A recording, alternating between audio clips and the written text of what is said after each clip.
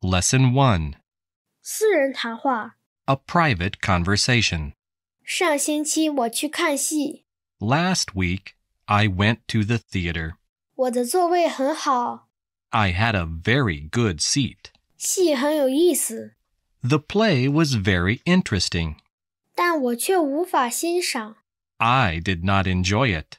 一青年男子与一青年女子坐在我的身后， A young man and a young woman were sitting behind me. 大声地说着话。 They were talking loudly. 我非常生气， I got very angry.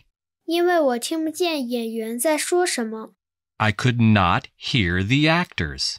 我回过头去，怒视着那一男一女。 I turned round. I looked at the man and the woman angrily. 他们却毫不理会。 They did not pay any attention. 最后我忍不住了， In the end, I could not bear it.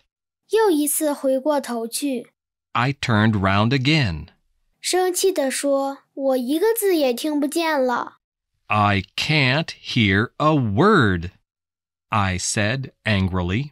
不关你的事，那男的毫不客气地说。 It's none of your business, the young man said rudely. 这是私人间的谈话。 This is a private conversation. Lesson 2. 早餐还是午餐？ Breakfast or lunch? 那是个星期天， It was Sunday. 而在星期天我是从来不早起的。 I never get up early on Sundays. 有时我要一直躺到吃午饭的时候。 I sometimes stay in bed until lunchtime. 上个星期天我起得很晚， Last Sunday, I got up very late. 我望望窗外， I looked out of the window. 外面一片昏暗， It was dark outside. 鬼天气，我想又下雨了。 What a day, I thought. It's raining again. 正在这时，电话铃响了， Just then, the telephone rang. 是我姑母露西打来的。 It was my Aunt Lucy. 我刚下火车，她说，我这就来看你。 I've just arrived by train, she said. I'm coming to see you. 但我还在吃早饭，我说。 But I'm still having breakfast, I said. 你在干什么？她问道。 What are you doing? She asked. 我正在吃早饭，我又说了一遍。 I'm having breakfast, I repeated. 天啊，她说。 Dear me, she said. 你总是起得这么晚吗？现在已经1点钟了。 Do you always get up so late? It's 1 o'clock. Lesson 3. 请给我寄一张明信片。 Please send me a card. 明信片总搅得我假日不得安宁。 Postcards always spoil my holidays. 去年夏天我去了意大利， Last summer, I went to Italy. 我参观了博物馆，还在公园里坐了坐。 I visited museums and sat in public gardens. 一位好客的服务员教了我几句意大利语， A friendly waiter taught me a few words of Italian. 之后还借给我一本书。 Then he lent me a book. 我读了几行，但一个字也不懂。 I read a few lines, but I did not understand a word. 我每天都想着明信片的事。 Every day I thought about postcards. 假期过得真快，可我还没有给我的朋友们寄过一张明信片。 My holidays passed quickly, but I did not send cards to my friends. 到了最后一天，我做出了一项重大决定。 On the last day, I made a big decision. 我早早起了床，买来了37张明信片。 I got up early and bought 37 cards. 我在房间里关了整整1天，然而竟连一张明信片也没写成。 I spent the whole day in my room, but I did not write a single card. Lesson 4. 激动人心的旅行。 An exciting trip. 我刚刚收到弟弟蒂姆的来信。 I have just received a letter from my brother, Tim. 他正在澳大利亚。 He is in Australia. 他在那儿已经住了6个月了。 He has been there for 6 months. 蒂姆是个工程师， Tim is an engineer. 正在为一家大公司工作，并且已经去过澳大利亚的不少地方了。 He is working for a big firm, and he has already visited a great number of different places in Australia. 他刚买了一辆澳大利亚小汽车，现在去了澳大利亚中部的小镇爱丽丝斯普林斯。 He has just bought an Australian car and has gone to Alice Springs, a small town in the center of Australia. 他不久还将到达尔文去， He will soon visit Darwin. 从那里他再飞往珀斯。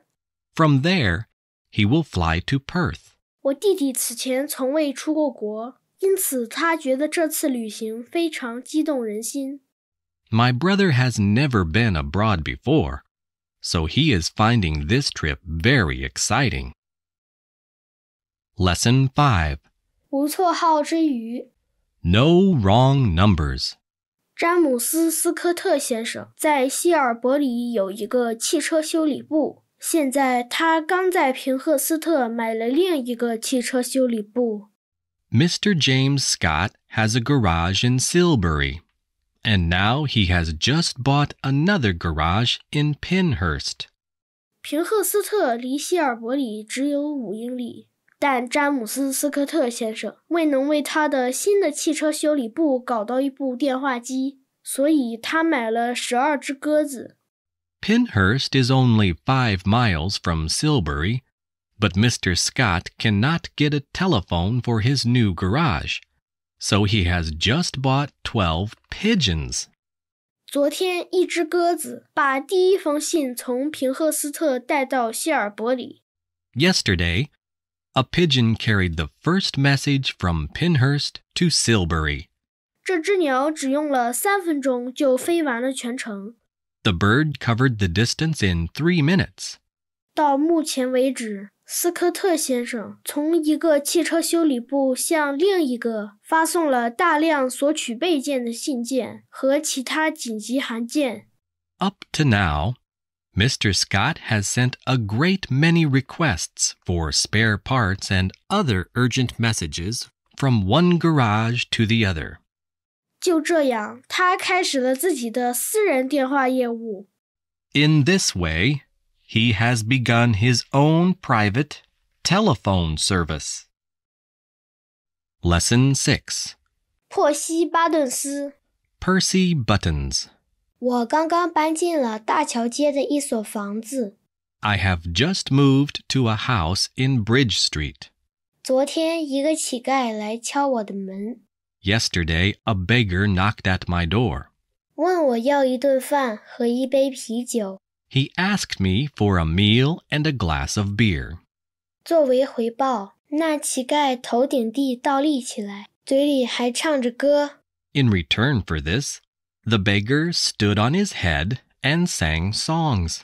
我给了他一顿饭， I gave him a meal.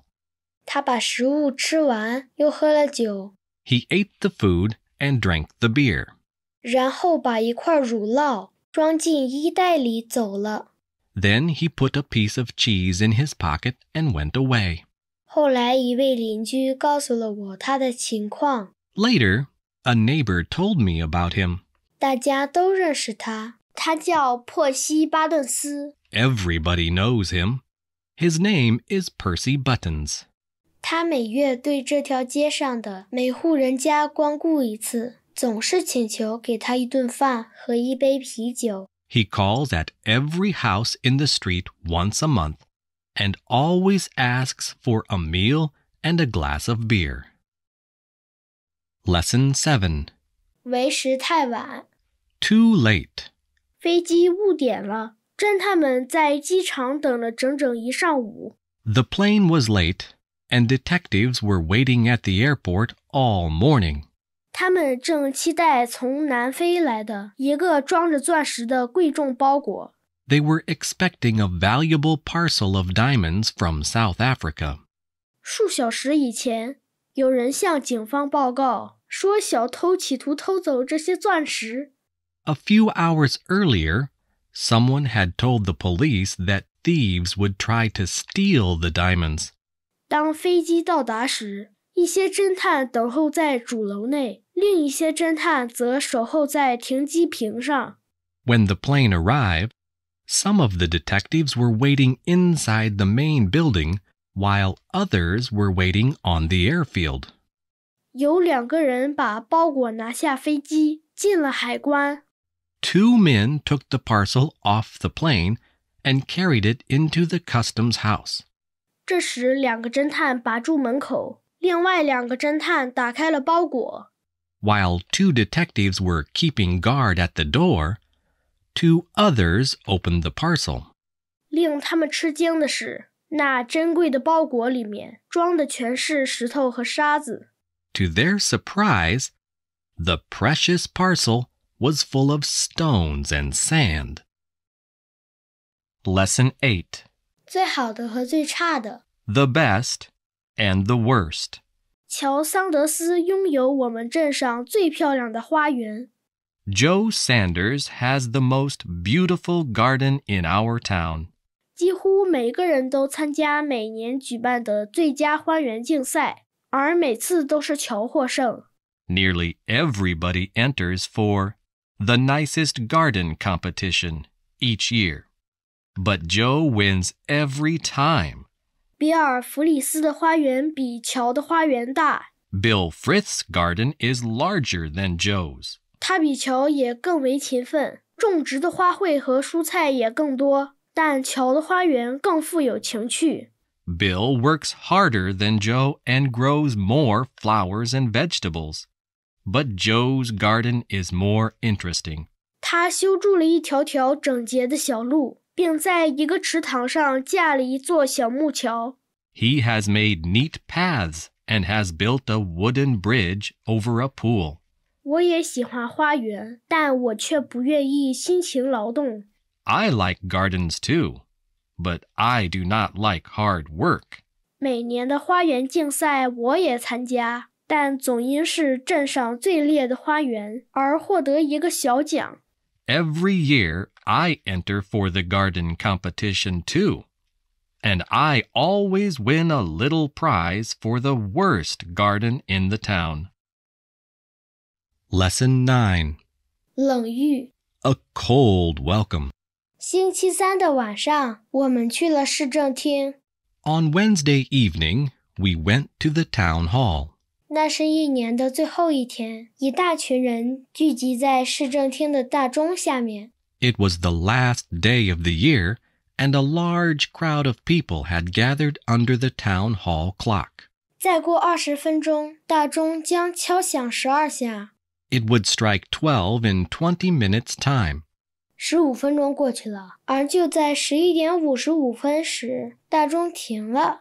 15 minutes passed, and then, at 5 to 12, the clock stopped. 那根巨大的分针不动了。The big minute hand did not move. 我们等啊等啊，可情况没有变化。We waited and waited, but nothing happened. 突然有人喊道：“已经12点02分了，那钟已经停了。” Suddenly, someone shouted, "It's 2 minutes past 12. The clock has stopped." 我看了一下我的手表，果真如此。I looked at my watch.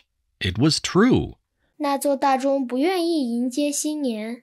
The big clock refused to welcome the new year. 此时，大家已经笑了起来，同时唱起了歌。At that moment, everybody began to laugh and sing. Lesson 10. 不适合演奏爵士乐。Not for jazz. 我家有件古乐器。We have an old musical instrument. 被称作古钢琴。It is called a clavichord. 是1681年德国造的。It was made in Germany in 1681. 我们的这架古钢琴存放在起居室内。Our clavichord is kept in the living room. 我们家有这件乐器已经很久了。It has belonged to our family for a long time.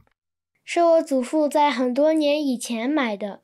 The instrument was bought by my grandfather many years ago.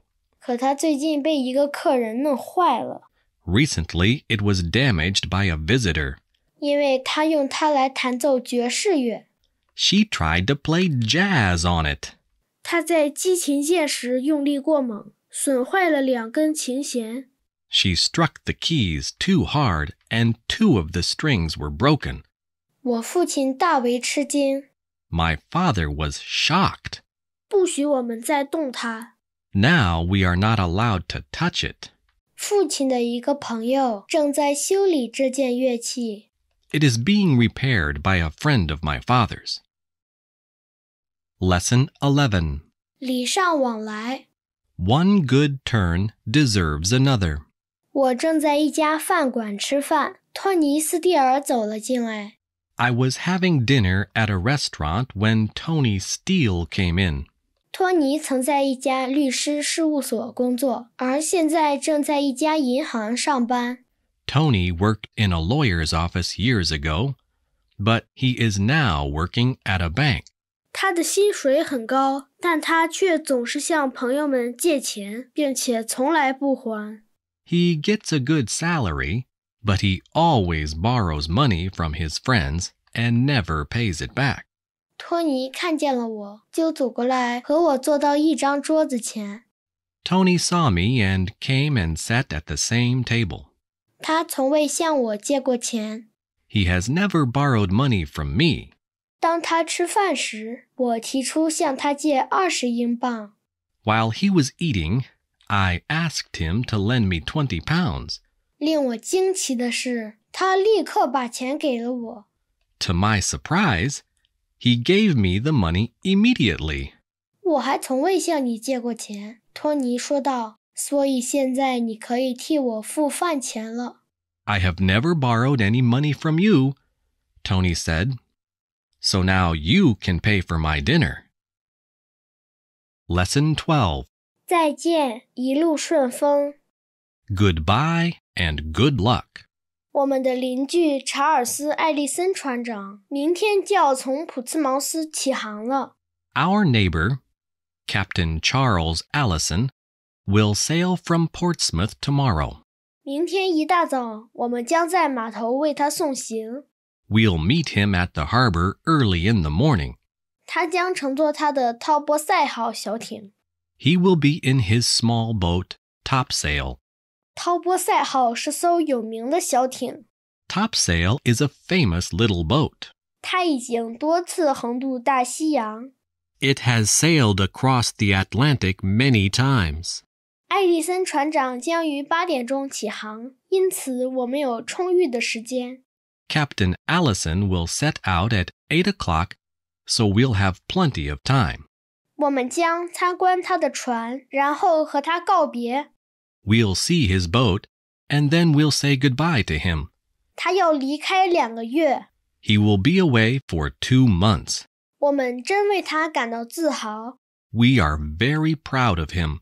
他将参加一次重大的横渡大西洋的比赛。He will take part in an important race across the Atlantic. Lesson 13. 绿林少年。The Greenwood Boys. 绿林少年是一个流行歌曲演唱团。The Greenwood Boys are a group of pop singers. 目前，他们正在全国各地巡回演出。At present, they are visiting all parts of the country. 明天就要到达此地。They will be arriving here tomorrow. 他们将乘火车来，镇上的大部分青年人将到车站迎接他们。They will be coming by train, and most of the young people in the town will be meeting them at the station. 明晚，他们将在工人俱乐部演出。Tomorrow evening, they will be singing at the Workers' Club. 绿林少年准备在此逗留5天。The Greenwood Boys will be staying for 5 days. 在此期间，他们将演出5场。During this time, they will give 5 performances. 同往常一样，警察的日子将不好过。As usual, the police will have a difficult time. 他们将设法维持秩序。They will be trying to keep order. 每逢这种场合，情况都是这样。It is always the same on these occasions. Lesson 14. 你会讲英语吗？ Do you speak English? 去年我有过一次有趣的经历。I had an amusing experience last year. 在离开法国南部的一个小村庄后，我继续驶往下一个城镇。After I had left a small village in the south of France, I drove on to the next town. 途中，一个青年人向我招手。On the way, a young man waved to me. 我把车停下，他向我提出要求搭车。I stopped and he asked me for a lift. 他一上车，我就用法语向他问早上好，他也同样用法语回答我。As soon as he had got into the car, I said good morning to him in French, and he replied in the same language. 除了个别几个单词外，我根本不会法语。Apart from a few words, I do not know any French at all. 旅途中，我们谁也没讲话。Neither of us spoke during the journey. 就要到达那个镇时，那青年突然开了口，慢慢地说道：“你会讲英语吗？” I had nearly reached the town when the young man suddenly said, very slowly, "Do you speak English?" 我很快了解到，他自己就是个英国人。As I soon learnt, he was English himself. Lesson 15. 佳音。 Good news. 秘书告诉我说，哈姆斯沃斯先生要见我。The secretary told me that Mr. Harmsworth would see me. 我走进他的办公室，感到非常紧张。I felt very nervous when I went into his office. 我进去的时候，他连头也没抬。He did not look up from his desk when I entered.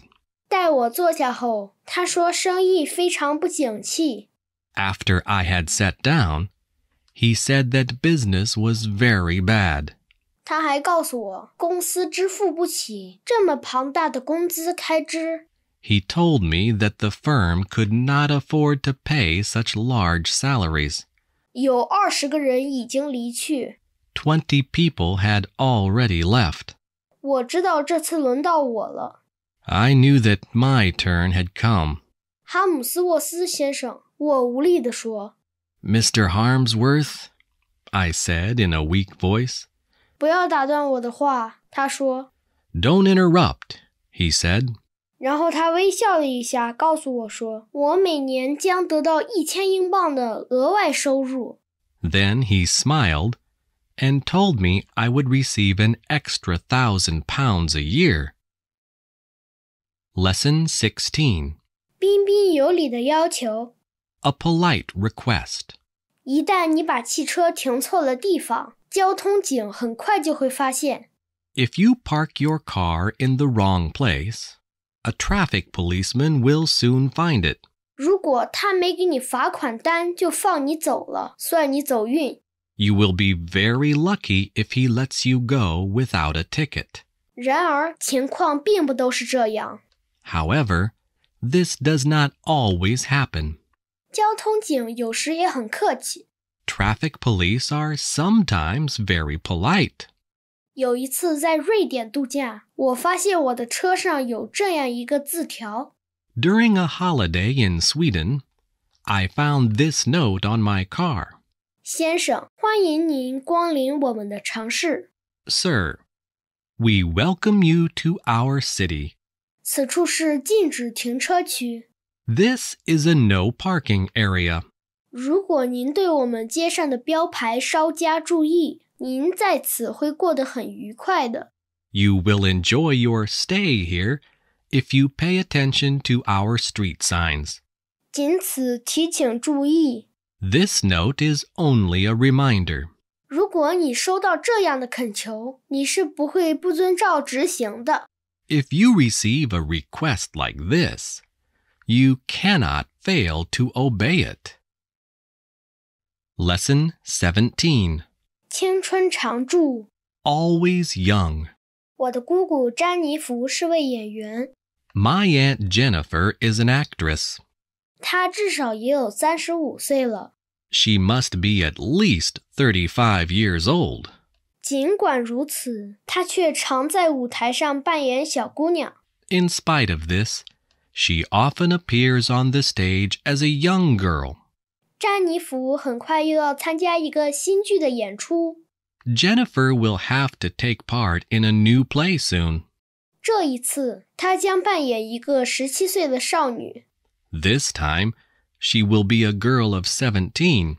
演出时，她必须穿一条鲜红色的裙子和黑色的长筒袜。 In the play, she must appear in a bright red dress and long black stockings.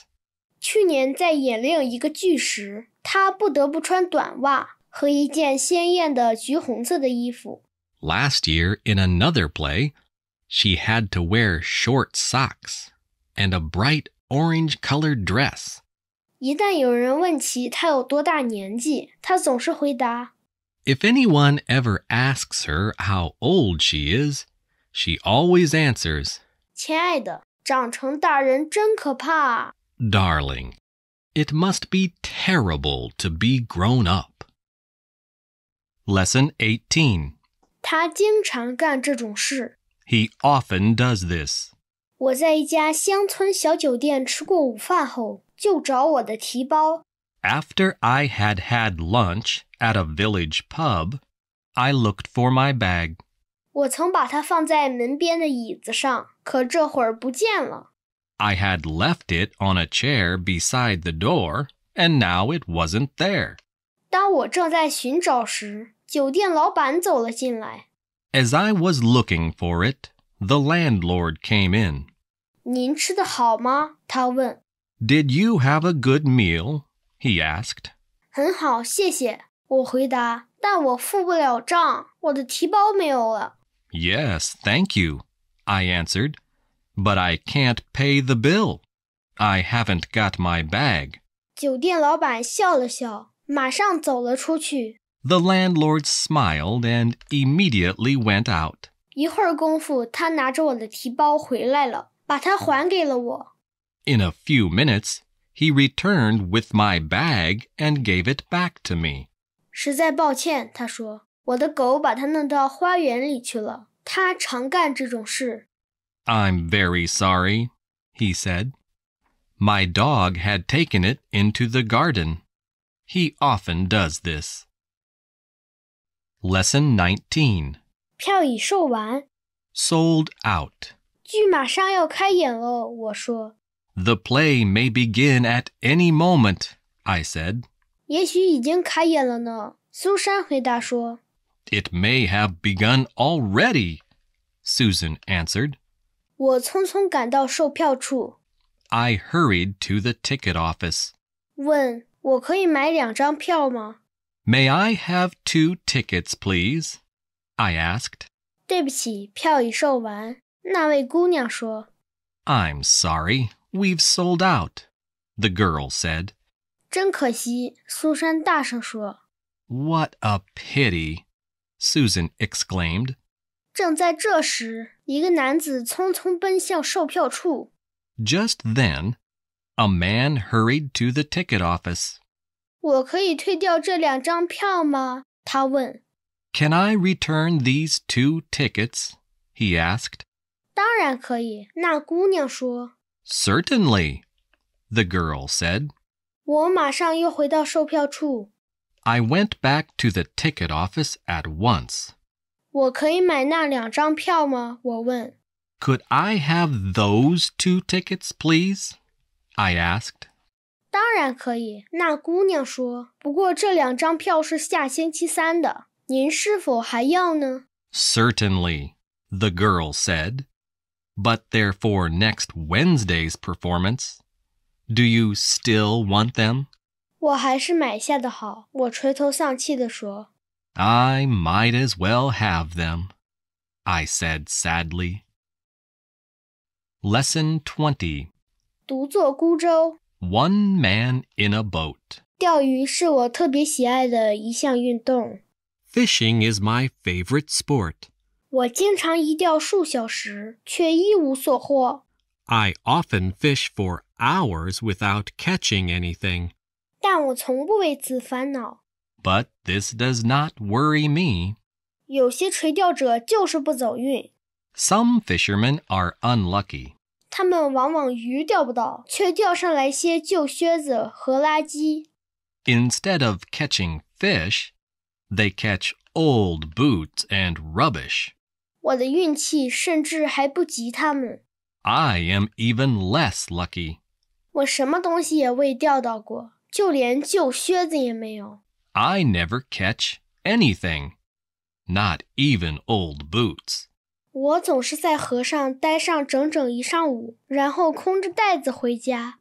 After having spent whole mornings on the river, I always go home with an empty bag. 你可别再钓鱼了，我的朋友们说，这是浪费时间。 You must give up fishing, my friends say.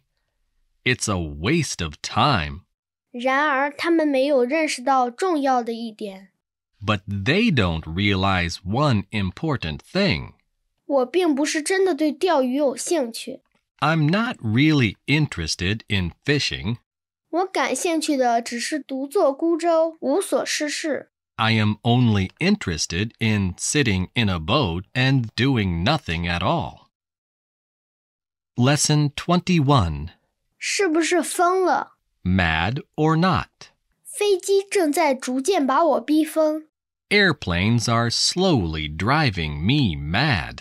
我住在一个机场附近，过往飞机日夜不绝于耳。 I live near an airport, and passing planes can be heard night and day.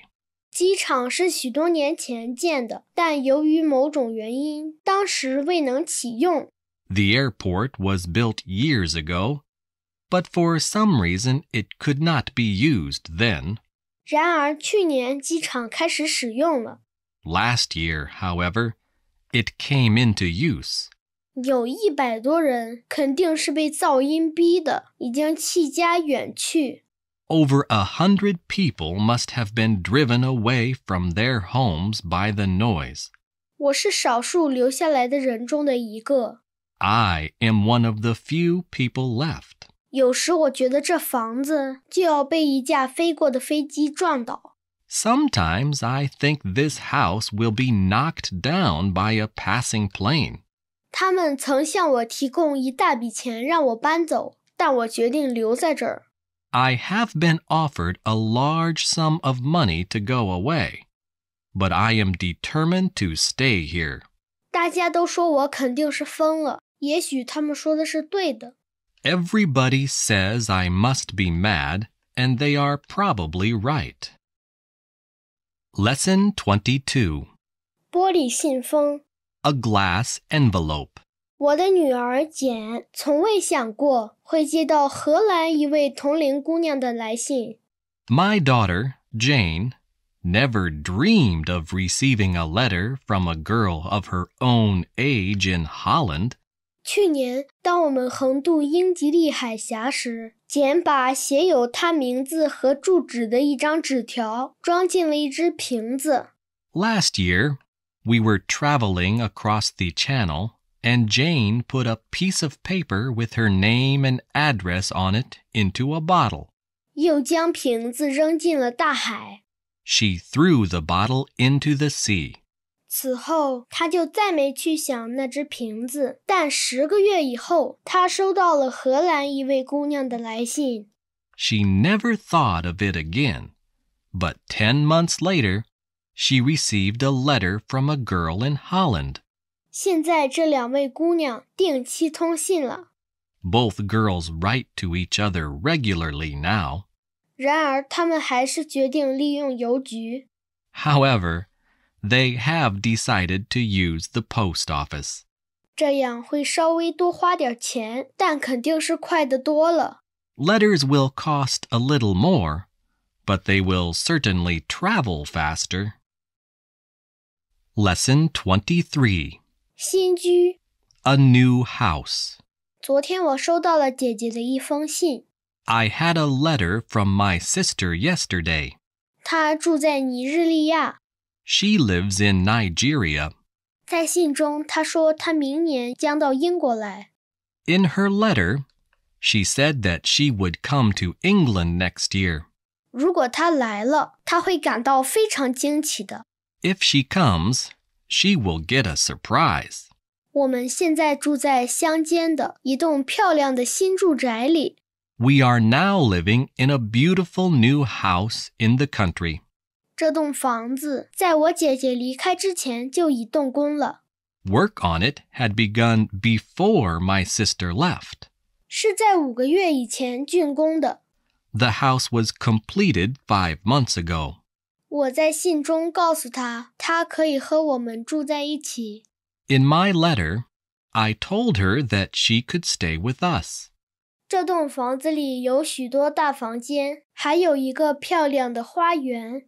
The house has many large rooms and there is a lovely garden.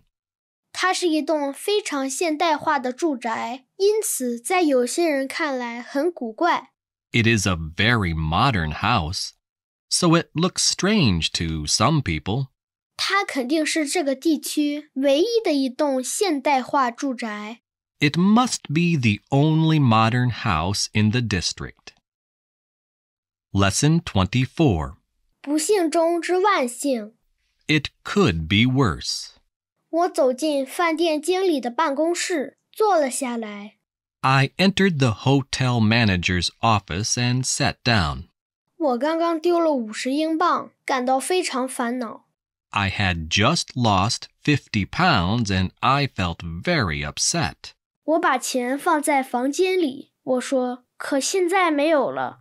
I left the money in my room, I said, and it's not there now.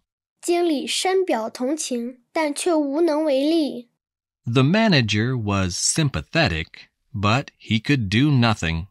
现在大家都在丢钱，他说。Everyone's losing money these days, he said.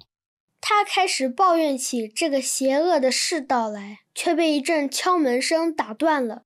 He started to complain about this wicked world, but was interrupted by a knock at the door.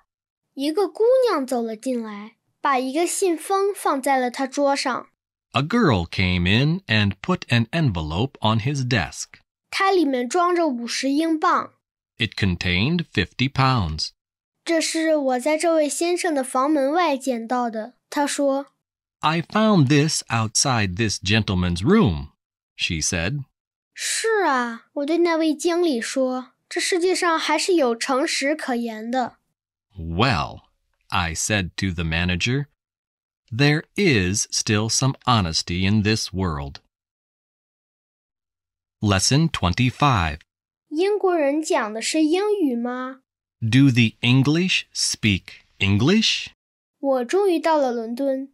I arrived in London at last. 火车站很大，又黑又暗。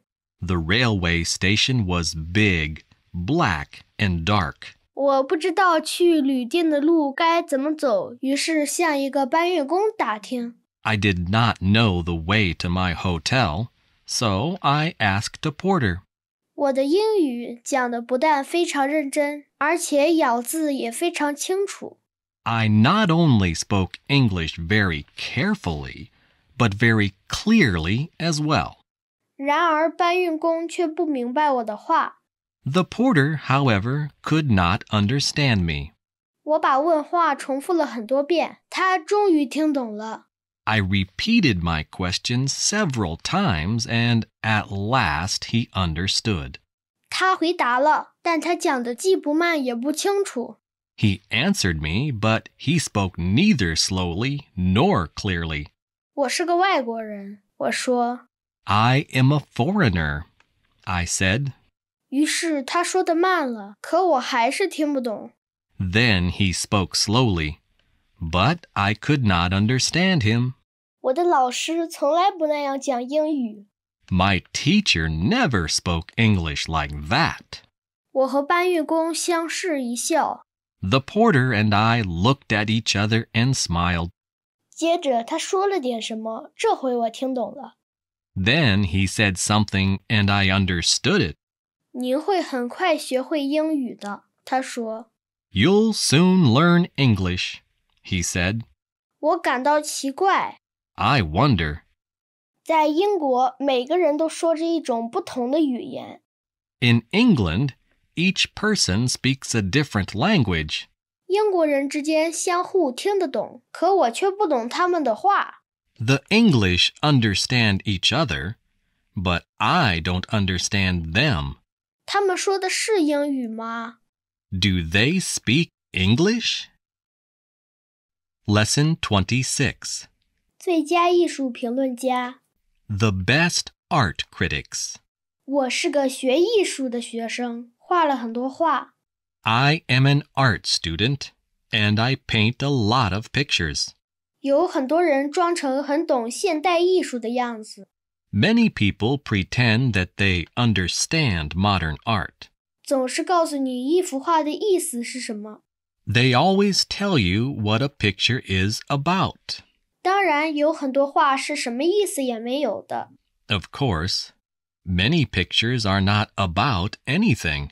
它们就是些好看的图案。They are just pretty patterns. 我们喜欢它们，就像我们喜欢漂亮的窗帘布一样。We like them in the same way that we like pretty curtain material. 我觉得小孩子们往往比任何人都更能欣赏现代绘画。I think that young children often appreciate modern pictures better than anyone else. 他们观察到的东西更多。They notice more. 我的妹妹只有7岁，但她总能说出我的画是好还是坏。My sister is only 7, but she always tells me whether my pictures are good or not. 昨天她到我房里来了。She came into my room yesterday. 你在干什么呢？她问。What are you doing? She asked. 我正把这幅画挂到墙上去，我回答说。I'm hanging this picture on the wall, I answered. 这是幅新画，你喜欢吗？ It's a new one. Do you like it? 她用挑剔的目光看了一会儿。She looked at it critically for a moment. 还可以吧，她说。不过是不是挂到了？ It's all right, she said. But isn't it upside down? 我再次看了看画，她说对了，是挂到了。I looked at it again. She was right. It was. Lesson 27. 雨夜。A wet night. 傍晚时分，男孩们在田野中央搭起了帐篷。Late in the afternoon, the boys put up their tent in the middle of a field. 这件事刚刚做完，他们就在篝火上烧起了饭。As soon as this was done, they cooked a meal over an open fire. 他们全都饿了，饭菜散发出阵阵香味。They were all hungry and the food smelled good. 他们美美地吃了一顿饭后，就围在萤火旁讲起了故事，唱起了歌。After a wonderful meal, they told stories and sang songs by the campfire. 但过了一阵子，天下起雨来。But some time later, it began to rain. 孩子们感到累了，于是他们扑灭了篝火，钻进了帐篷。The boys felt tired, so they put out the fire and crept into their tent. 睡袋既暖和又舒服，所以他们都睡得很香。Their sleeping bags were warm and comfortable, so they all slept soundly. 午夜前后，有2个孩子醒了，大声叫了起来。In the middle of the night, 2 boys woke up and began shouting. 原来帐篷里到处都是水。The tent was full of water. 他们全都跳出睡袋，跑到外面。They all leapt out of their sleeping bags and hurried outside. 雨下得很大，他们发现地上已经形成了一条小溪。It was raining heavily, and they found that a stream had formed in the field. 那小溪弯弯曲曲穿过田野，然后正好从他们的帐篷底下流过去。The stream wound its way across the field and then flowed right under their tent. Lesson 28. 禁止停车。No parking. 贾斯珀·怀特是少有的相信古代神话的人之一。Jasper White is one of those rare people who believes in ancient myths. 他刚在城里买下一所新房子，但自从搬进去后，就和汽车及车主们发生了摩擦。He has just bought a new house in the city, but ever since he moved in, he has had trouble with cars and their owners. 当他晚上回到家时，总是发现有人把车停在他家大门外。When he returns home at night, he always finds that someone has parked a car outside his gate. 为此，他甚至一次也没能把自己的车开进车库。Because of this, he has not been able to get his own car into his garage even once. 贾斯珀曾把几块禁止停车的牌子挂在大门外边，但没有任何效果。Jasper has put up no parking signs outside his gate, but these have not had any effect. 现在他把一个丑陋的石雕头像放在了大门上边。Now he has put an ugly stone head over the gate. 这是我见过的最丑陋的头像之一。It is one of the ugliest faces I have ever seen. 我问他那是什么，他告诉我那是蛇发女怪美杜莎。I asked him what it was, and he told me that it was Medusa, the Gorgon.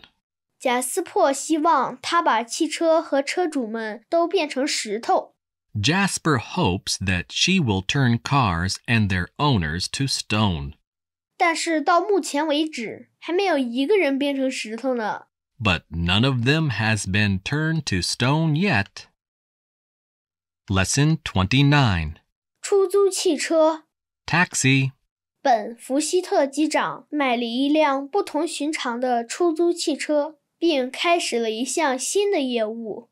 Captain Ben Fawcett has bought an unusual taxi and has begun a new service. 这辆出租汽车是一架小型瑞士飞机，叫皮勒特斯波特号。The taxi is a small Swiss airplane called a Pilatus Porter. 这架奇妙的飞机可以载7名乘客。This wonderful plane can carry 7 passengers. 然而，最令人惊奇的是，它能够在任何地方降落，雪地上、水面上，甚至刚耕过的田里。The most surprising thing about it, however, is that it can land anywhere, on snow, water, or even on a plowed field. 福希特机长的第1名乘客是位医生，他从伯明翰飞往威尔士山区一个偏僻的村庄。Captain Fawcett's first passenger was a doctor who flew from Birmingham to a lonely village in the Welsh mountains. 从那时开始，福希特机长已经载送乘客到过许多不寻常的地方。Since then, Captain Fawcett has flown passengers to many unusual places. 一次，他把飞机降落在了一栋公寓楼的屋顶上，还有一次，降落在了一个废弃的停车场上。Once, he landed on the roof of a block of flats, and on another occasion, he landed in a deserted car park. 福希特机长刚刚拒绝了一位商人的奇怪要求。Captain Fawcett has just refused a strange request from a businessman. 这个人想要飞往大西洋上的一个孤岛——罗卡尔岛。福希特机长之所以不送他去，是因为那段飞行太危险了。The man wanted to fly to Rockall, a lonely island in the Atlantic Ocean, but Captain Fawcett did not take him because the trip was too dangerous. Lesson 30. 足球还是水球？ Football or polo? 威尔河是横穿过我家附近公园的一条小河。The Whale is a small river that cuts across the park near my home. 我喜欢在天气晴朗的下午到河边坐坐。I like sitting by the Whale on fine afternoons. 上星期日天气很暖和，于是我和往常一样又去河边坐着。It was warm last Sunday, so I went and sat on the river bank as usual. 河岸上有些孩子正在玩耍，河面上有些人正在划船。Some children were playing games on the bank, and there were some people rowing on the river. 突然，一个孩子狠狠地踢了一脚球，球便向着一只划过来的小船飞去。Suddenly, one of the children kicked a ball very hard, and it went towards a passing boat. 岸上的一些人对着小船上的人高喊，但他没有听见。Some people on the bank called out to the man in the boat, but he did not hear them. 球重重地打在他身上，使他差点落入水中。The ball struck him so hard that he nearly fell into the water. 我转过头去看那些孩子，但一个也不见，全都跑了。I turned to look at the children, but there weren't any in sight. They had all run away. 当那个人明白了发生的事情时，笑了起来。The man laughed when he realized what had happened. 他大声地叫着那些孩子，把球扔回到岸上。He called out to the children and threw the ball back to the bank. Lesson 31. 成功者的故事。 Success story. 昨天下午，弗兰克·霍金斯向我讲述了他年轻时的经历。Yesterday afternoon, Frank Hawkins was telling me about his experiences as a young man. 在退休前，弗兰克是一家非常大的商业公司的经理，但他小时候却在一家小铺里做工。Before he retired, Frank was the head of a very large business company, but as a boy, he used to work in a small shop. 他那时的工作是修理自行车，并且通常是一天工作14个小时。It was his job to repair bicycles, and at that time he used to work 14 hours a day. 他靠多年积蓄，于1958年买下了自己的一个小铺子。He saved money for years, and in 1958, he bought a small workshop of his own. 20多岁的时候，弗兰克曾生产飞机零配件。In his 20s, Frank used to make spare parts for airplanes. 那时他有2个帮手。At that time, he had 2 helpers. 几年之后，小铺子已经发展成了一个雇有728人的大工厂。In a few years, the small workshop had become a large factory which employed 728 people. 弗兰克回想着他早年的艰难经历和走过的漫长的成功之路，微笑了。Frank smiled when he remembered his hard early years and the long road to success. 他正笑着的时候，门开了，他的妻子走了进来。He was still smiling when the door opened and his wife came in. 他叫他去修理孙子的自行车。She wanted him to repair their grandson's bicycle. Lesson 32. 购物变得很方便。Shopping made easy. 人们不再像以前那样诚实了。People are not so honest as they once were. 偷窃的诱惑力比以往任何时候都更强烈，特别是在大的商店里。The temptation to steal is greater than ever before, especially in large shops. 一名侦探最近注意上了一位穿着讲究的妇女，她总是在星期一上午进入一家大商场。A detective recently watched a well-dressed woman who always went into a large store on Monday mornings. 有一个星期一，当这位妇女走进这家商场时，里面的人比往常少，因此侦探比较容易监视她。One Monday, there were fewer people in the shop than usual when the woman came in. So it was easier for the detective to watch her. 这位妇女先是买了几样小商品。The woman first bought a few small articles. 过了一会儿，她又选了商场里最昂贵的一件衣服，把它递给了售货员。那售货员以最快的速度为她包好了衣服。After a little time, she chose one of the most expensive dresses in the shop and handed it to an assistant who wrapped it up for her as quickly as possible.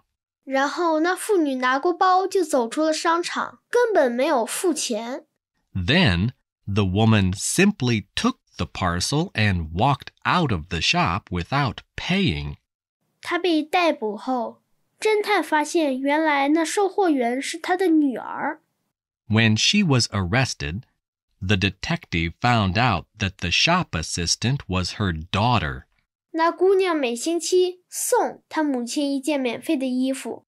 The girl gave her mother a free dress once a week. Lesson 33. 冲出黑暗。 Out of the darkness. 几乎过了一个星期，那姑娘才能讲述自己的遭遇。Nearly a week passed before the girl was able to explain what had happened to her. 一天下午，她乘小船从海岸出发，遇上了风暴。One afternoon, she set out from the coast in a small boat and was caught in a storm. 天将黑时，小船撞在了一块礁石上，姑娘跳进了海里。Towards evening, the boat struck a rock and the girl jumped into the sea. 她在海里游了整整一夜才游到岸边。Then she swam to the shore after spending the whole night in the water. 在那段时间里，她游了8英里。During that time, she covered a distance of 8 miles. 第二天凌晨，她看到前方有灯光。Early next morning, she saw a light ahead. 知道自己已经接近岸边了，因为那灯光是在高高的峭壁上。She knew she was near the shore because the light was high up on the cliffs. 到达岸边后，姑娘朝着她看到的灯光方向，挣扎着往峭壁上爬去。On arriving at the shore, the girl struggled up the cliff towards the light she had seen. 她所记得的就是这些。That was all she remembered.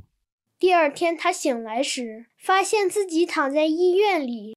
When she woke up a day later, she found herself in hospital. Lesson 34. 破案神速。 Quick work. 丹·鲁滨逊焦虑了整整1个星期。Dan Robinson has been worried all week. 上星期二，他收到当地警察局的一封信。Last Tuesday, he received a letter from the local police. 在信中，他被要求到警察局去一趟。In the letter, he was asked to call at the station. 丹奇怪警察为什么找他，但昨天还是去了，结果他不再担心了。Dan wondered why he was wanted by the police. But he went to the station yesterday, and now he is not worried anymore. 在警察局里，一位面带笑容的警察告诉他，他的自行车找到了。 At the station, he was told by a smiling policeman that his bicycle had been found. 那位警察对他说，那辆自行车是5天前在400英里外的一个小村里发现的。5 days ago, the policeman told him, the bicycle was picked up in a small village 400 miles away. 现在正用火车给他运回家来。It is now being sent to his home by train. 丹听到这个消息后，惊奇万分。Dan was most surprised when he heard the news. 但又感到非常好笑，因为他从未指望那辆自行车还能找到。He was amused, too, because he never expected the bicycle to be found. 这是20年前丹还是一个15岁的孩子时被人偷走的。It was stolen 20 years ago when Dan was a boy of 15. Lesson 35. 捉贼。 Stop, thief. 罗伊·特雷顿原是开出租汽车的， Roy Trenton used to drive a taxi. 然而就在前不久，他开上了公共汽车，也并不为此而感到后悔。 A short while ago, however, he became a bus driver and he has not regretted it. 他发觉自己的新工作令人兴奋得多。 He is finding his new work far more exciting. 最近，当他正开车在凯特福德街上行驶时，看到有2个小偷从一家商店里冲出来，奔向等在那里的一辆汽车。 When he was driving along Catford Street recently, he saw 2 thieves rush out of a shop and run towards a waiting car. 其中一个提着一只装满钞票的提包。 One of them was carrying a bag full of money. 罗伊行动迅速，开车直冲窃贼而去。 Roy acted quickly and drove the bus straight at the thieves. 拿钱的那个小偷吓得把提包都扔了。 The one with the money got such a fright that he dropped the bag. 当那2个小偷企图乘车逃跑时，罗伊驾驶他的公共汽车撞在了那辆车的后尾上。 As the thieves were trying to get away in their car, Roy drove his bus into the back of it. 当那辆被撞坏的车开走后，罗伊停下车，给警察打了电话。 While the battered car was moving away, Roy stopped his bus and telephoned the police. 小偷的车损坏严重，很容易辨认。 The thieves' car was badly damaged and easy to recognize. 没过多久，警察就截住了那辆车，2个小偷都被抓住了。 Shortly afterwards, the police stopped the car and both men were arrested. Lesson 36. 横渡海峡。 Across the Channel. 黛比·哈特准备明天横渡英吉利海峡。 Debbie Hart is going to swim across the English Channel tomorrow. 她打算早上5点钟从法国海岸出发。 She is going to set out from the French coast at 5 o'clock in the morning. 黛比只有11岁，她希望创一项新的世界纪录。 Debbie is only 11 years old, and she hopes to set up a new world record. 她是一个游泳能手，很多人认为她一定能成功。 She is a strong swimmer, and many people feel that she is sure to succeed. 黛比的父亲将乘一条小船，同她一道出发。 Debbie's father will set out with her in a small boat. 哈特先生训练他的女儿已经多年了。 Mr. Hart has trained his daughter for years. 明天他将焦急地注视着女儿游过这段漫长的距离，到达英国。 Tomorrow, he will be watching her anxiously as she swims the long distance to England. 黛比计划每2小时休息一下。 Debbie intends to take short rests every 2 hours. 她将喝些饮料，但不吃固体食物。She will have something to drink, but she will not eat any solid food. 黛比的大部分同学将在英国海岸等候她。Most of Debbie's school friends will be waiting for her on the English coast. 他们当中还会有黛比的母亲，她本人还是个姑娘时，也曾横渡过英吉利海峡。Among them will be Debbie's mother, who swam the channel herself when she was a girl. Lesson 37. 奥林匹克运动会 The Olympic Games. 4年以后，奥林匹克运动会将在我们国家举行。The Olympic Games will be held in our country in 4 years' time. 由于将有大批的人到我们国家来，所以政府准备建造一些新的酒店、一个大型体育场和一个新的奥运会标准游泳池。As a great many people will be visiting the country, the government will be building new hotels, an immense stadium, and a new Olympic standard swimming pool. 他们还将修筑一些新的道路和一条铁路专线。They will also be building new roads and a special railway line. 奥运会就在首都市郊举办，整个地区将被称作奥林匹克城。The games will be held just outside the capital, and the whole area will be called Olympic City. 工人们将在今年年底前把新路铺好。Workers will have completed the new roads by the end of this year. 到明年年底，他们将把新体育场建成。By the end of next year, they will have finished work on the new stadium. 这些巨大的现代化建筑是由库尔特·冈特设计的。The fantastic modern buildings have been designed by Kurt Gunter. 大家都将急切地注视着新建筑的建成。Everybody will be watching anxiously as the new buildings go up. 我们都非常激动，盼望着奥运会的到来，因为在这个国家里还从未举办过奥运会。We are all very excited and are looking forward to the Olympic Games because they have never been held before in this country. Lesson 38. 唯独没有考虑到天气。Everything except the weather.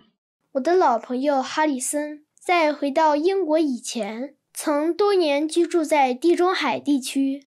My old friend Harrison had lived in the Mediterranean for many years before he returned to England.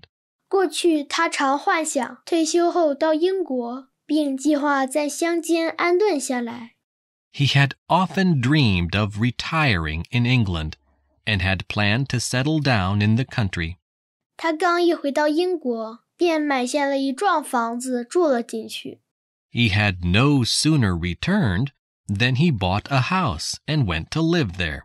但紧接着他就开始抱怨那里的天气了，因为即使那时仍为夏季，但雨总是下个不停，而且常常冷得厉害。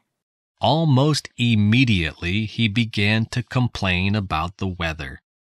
For even though it was still summer, it rained continually and it was often bitterly cold. 在阳光下生活了那么多年的哈里森对此感到惊奇。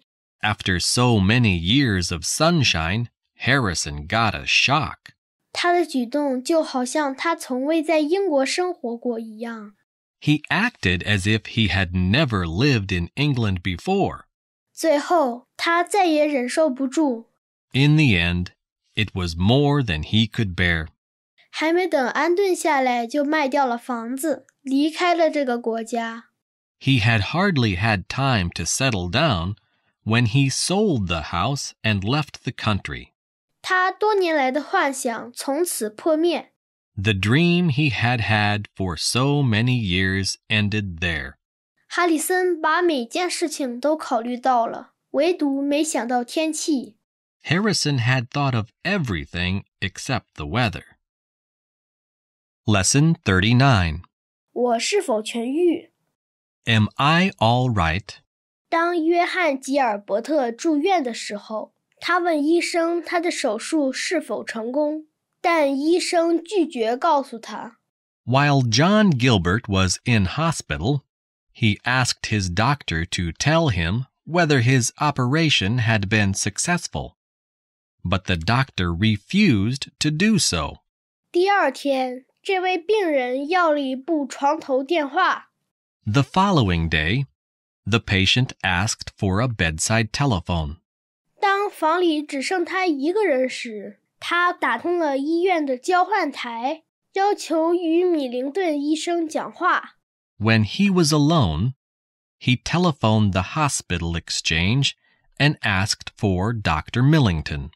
当这位医生接过电话时，吉尔伯特先生说他想询问一个病人的情况，是一名名叫约翰·吉尔伯特的先生。When the doctor answered the phone, Mr. Gilbert said he was inquiring about a certain patient, a Mr. John Gilbert.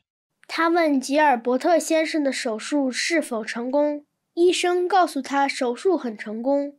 He asked if Mr. Gilbert's operation had been successful, and the doctor told him that it had been. 然后他又问吉尔伯特先生什么时候可以回家，医生说他在医院还必须再住上2个星期。He then asked when Mr. Gilbert would be allowed to go home, and the doctor told him that he would have to stay in hospital for another 2 weeks. 之后，米灵顿医生问打电话的人是否是病人的亲属。Then Dr. Millington asked the caller if he was a relative of the patient. 不是，病人回答说，我就是约翰·吉尔伯特先生。No, the patient answered. I am Mr. John Gilbert. Lesson 40. 进餐与交谈。Food and talk. 在上星期的一次宴会上，女主人安排我坐在兰博尔德夫人的身旁。Last week at a dinner party, the hostess asked me to sit next to Mrs. Rumbold. 兰博尔德夫人是一位身材高大、表情严肃的女人，穿一件紧身的黑衣服。Mrs. Rumbold was a large, unsmiling lady in a tight black dress. 当我在她身旁坐下来的时候，她甚至连头都没有抬一下。She did not even look up when I took my seat beside her. 她的眼睛盯着自己的盘子，不一会儿就忙着吃起来了。Her eyes were fixed on her plate, and in a short time, she was busy eating. 我试图找个话题和她聊聊。I tried to make conversation. 一出新剧要来环球剧场上演了，我说，您去看吗？ A new play is coming to the Globe soon, I said. Will you be seeing it? 不，她回答。No, she answered. 您今年去国外度假吗？我又问。Will you be spending your holidays abroad this year? I asked. 不，她回答。No, she answered. 您就待在英国吗？我问。Will you be staying in England? I asked. 不，她回答。No, she answered. 失望之中，我问她饭菜是否吃得满意。In despair, I asked her whether she was enjoying her dinner. 年轻人，她回答说，如果你多吃点少说点，我们2个都会吃得好的。Young man, she answered. If you ate more and talked less, we would both enjoy our dinner. Lesson 41. 你把那个叫帽子吗？ Do you call that a hat?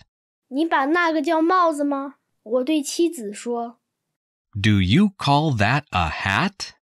I said to my wife. 你说话没必要这样不客气。我的妻子边回答边照着镜子。You needn't be so rude about it, my wife answered as she looked at herself in the mirror. 我坐在一个新式的满是网眼的椅子上，等待着。I sat down on one of those modern chairs with holes in it and waited. 我们在这家帽店已经待了半个小时了，而我的妻子仍在镜子面前。We had been in the hat shop for half an hour, and my wife was still in front of the mirror. 我们不应该买我们不需要的东西。我突然发表意见说 We mustn't buy things we don't need, I remarked suddenly. 但马上又后悔说了这话。I regretted saying it almost at once. 你没必要这么说，我妻子回答说。You needn't have said that, my wife answered. 我也不必提醒你，昨天买的那条糟糕透了的领带。I needn't remind you of that terrible tie you bought yesterday. 我觉得它好看，我说。I find it beautiful, I said. 男人有多少领带也不会嫌多。A man can never have too many ties. 女人有多少帽子也不嫌多，他回答。And a woman can't have too many hats, she answered. 10分钟以后，我们一道走出了商店。10 minutes later, we walked out of the shop together. 我妻子戴着一顶像灯塔一样的帽子。My wife was wearing a hat that looked like a lighthouse. Lesson 42. 并非很懂音乐。Not very musical. 当我们穿过旧德里的市场时，走了很长一段路。我们在一个广场上停下来休息。As we had had a long walk through one of the markets of Old Delhi, we stopped at a square to have a rest.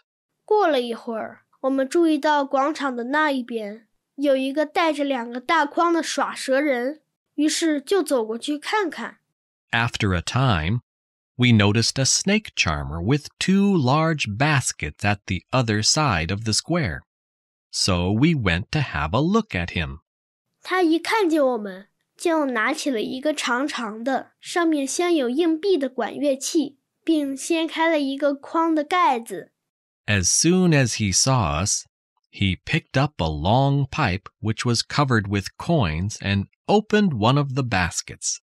当他开始吹奏一支曲子时，我们才第一次看到那条蛇。When he began to play a tune, we had our first glimpse of the snake. 他从筐里探出身子，随着乐器的摆动而扭动。It rose out of the basket and began to follow the movements of the pipe. 当耍蛇人突然又吹奏起爵士乐和现代流行乐曲时，我们感到非常惊奇。We were very much surprised when the snake charmer suddenly began to play jazz and modern pop songs. 然而那蛇却还是缓慢地舞动着。The snake, however, continued to dance slowly. 显然，它分辨不出印度音乐和爵士乐。It obviously could not tell the difference between Indian music and jazz. Lesson 43. 飞越南极。Over the South Pole. 美国探险家2E伯德在飞越北极3年之后，于1929年第一次飞越了南极。In 1929, 3 years after his flight over the North Pole, the American explorer R.E. Byrd successfully flew over the South Pole for the first time. 虽然开始时伯德和他的助手们拍下了飞机下面连绵群山的大量照片，但他们很快就陷入了困境。Though at first, Byrd and his men were able to take a great many photographs of the mountains that lay below, they soon ran into serious trouble. 在有个地方，飞机似乎肯定要坠毁了。At one point, it seemed certain that their plane would crash. 只有在飞至10000英尺的高度时，它才能飞越这些山头。It could only get over the mountains if it rose to 10,000 feet. 伯德马上命令他的助手们把2个沉重的食物袋扔掉。Bird at once ordered his men to throw out 2 heavy food sacks. 于是飞机可以上升了，它在离山头400英尺的高度飞跃了过去。The plane was then able to rise, and it cleared the mountains by 400 feet. 伯德这时知道他能够顺利飞抵300英里以外的南极了，因为前面再没有山了。Bird now knew that he would be able to reach the South Pole, which was 300 miles away, for there were no more mountains in sight. 飞机可以毫无困难地飞过这片茫茫无际的白色原野。The aircraft was able to fly over the endless white plains without difficulty. Lesson 44. 穿过森林。 Through the forest. 安斯特林夫人在穿过森林追赶2个男人时，她并没有考虑到所冒的风险。 Mrs. Anne Sterling did not think of the risk she was taking when she ran through a forest after 2 men. 当她和孩子们正在森林边上野餐的时候，这2个人冲到她跟前，企图抢走她的手提包。 They had rushed up to her while she was having a picnic at the edge of a forest with her children, and tried to steal her handbag. 在争抢中，手提包的带断了，包落入这2个人手里，他们拔腿跑进了树林。 In the struggle, the strap broke and, with the bag in their possession, both men started running through the trees. 斯特林夫人非常气愤，向着他们追了过去。 Mrs. Sterling got so angry that she ran after them. 只追了一会儿便上气不接下气了，但她还是继续追赶。 She was soon out of breath, but she continued to run.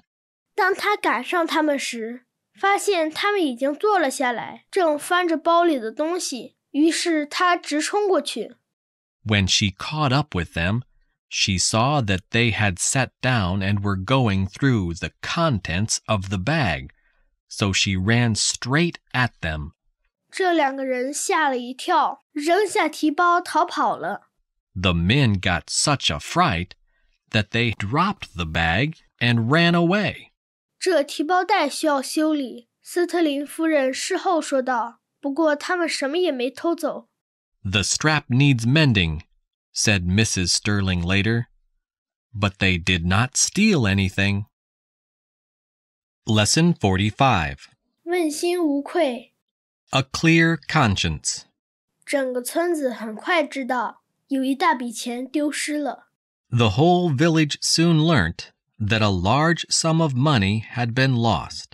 当地的屠户萨姆本顿在把存款送往邮局的途中把钱包丢了。 Sam Benton, the local butcher, had lost his wallet while taking his savings to the post office. 萨姆确信那钱包一定是被某个村民捡到了，可是却不见有人来送还给他。 Sam was sure that the wallet must have been found by one of the villagers, but it was not returned to him. 3个月过去了，后来在一天早晨，萨姆在自己的大门外发现了他的钱包。 3 months passed, and then one morning, Sam found his wallet outside his front door. 钱包是用报纸包着的，里面有他丢失的钱的一半，而且还附着一张纸条，上面写着一个小偷。是的，但只是一个50%的小偷。 It had been wrapped up in newspaper, and it contained half the money he had lost, together with a note which said, "A thief, yes, but only 50% a thief." 又过了2个月，又有一些钱送还给了萨姆，又附了一张字条，这回只是25%的小偷了。 2 months later, some more money was sent to Sam with another note. Only 25% a thief now. 很快萨姆全部的钱都用同样的方式还了回来。In time, all Sam's money was paid back in this way. 最后的那张字条上写道：我现在是一个100%诚实的人了。The last note said, I am 100% honest now. Lesson 46. 既昂贵又受罪。Expensive and uncomfortable. 当一架来自伦敦的飞机抵达悉尼机场时，工人们开始卸下装有服装的一批木箱。When a plane from London arrived at Sydney Airport, workers began to unload a number of wooden boxes which contained clothing. 其中有只箱子特别重，可谁也弄不清是怎么回事。No one could account for the fact that one of the boxes was extremely heavy. 突然，一个工人想到打开箱子看看。It suddenly occurred to one of the workers to open up the box. 看到的情景使他吃惊。He was astonished at what he found.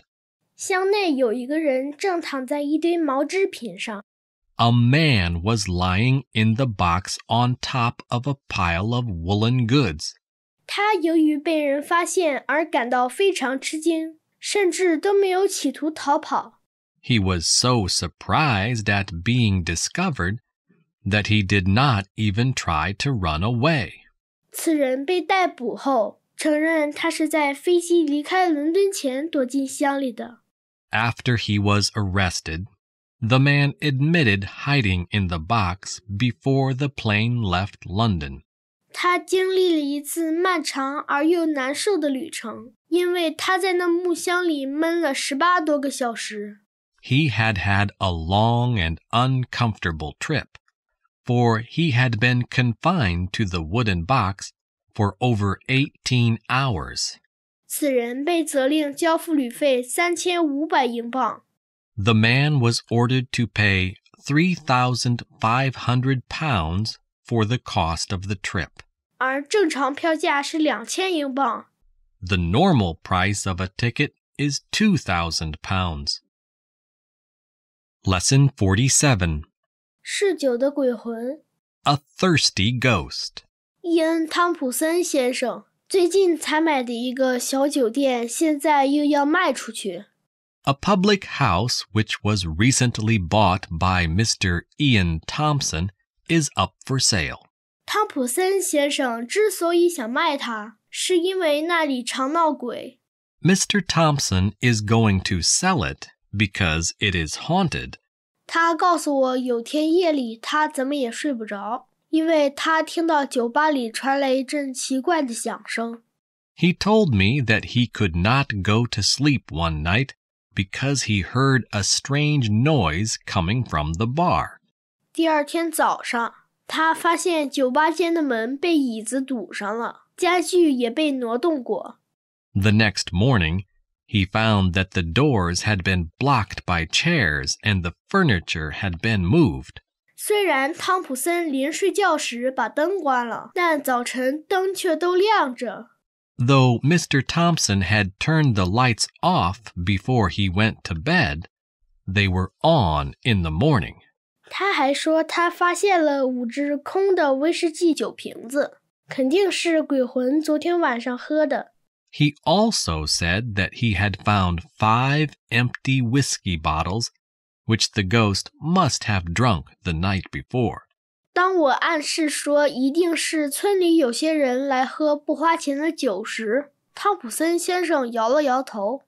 When I suggested that some villagers must have come in for a free drink, Mr. Thompson shook his head.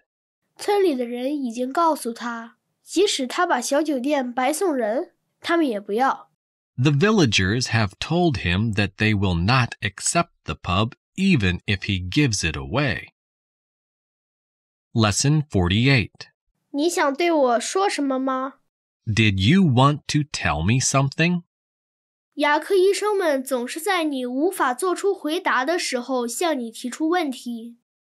Dentists Always ask questions when it is impossible for you to answer. 我的牙科医生刚刚给我拔掉了一颗牙，叫我休息一会儿。My dentist had just pulled out one of my teeth and had told me to rest for a while.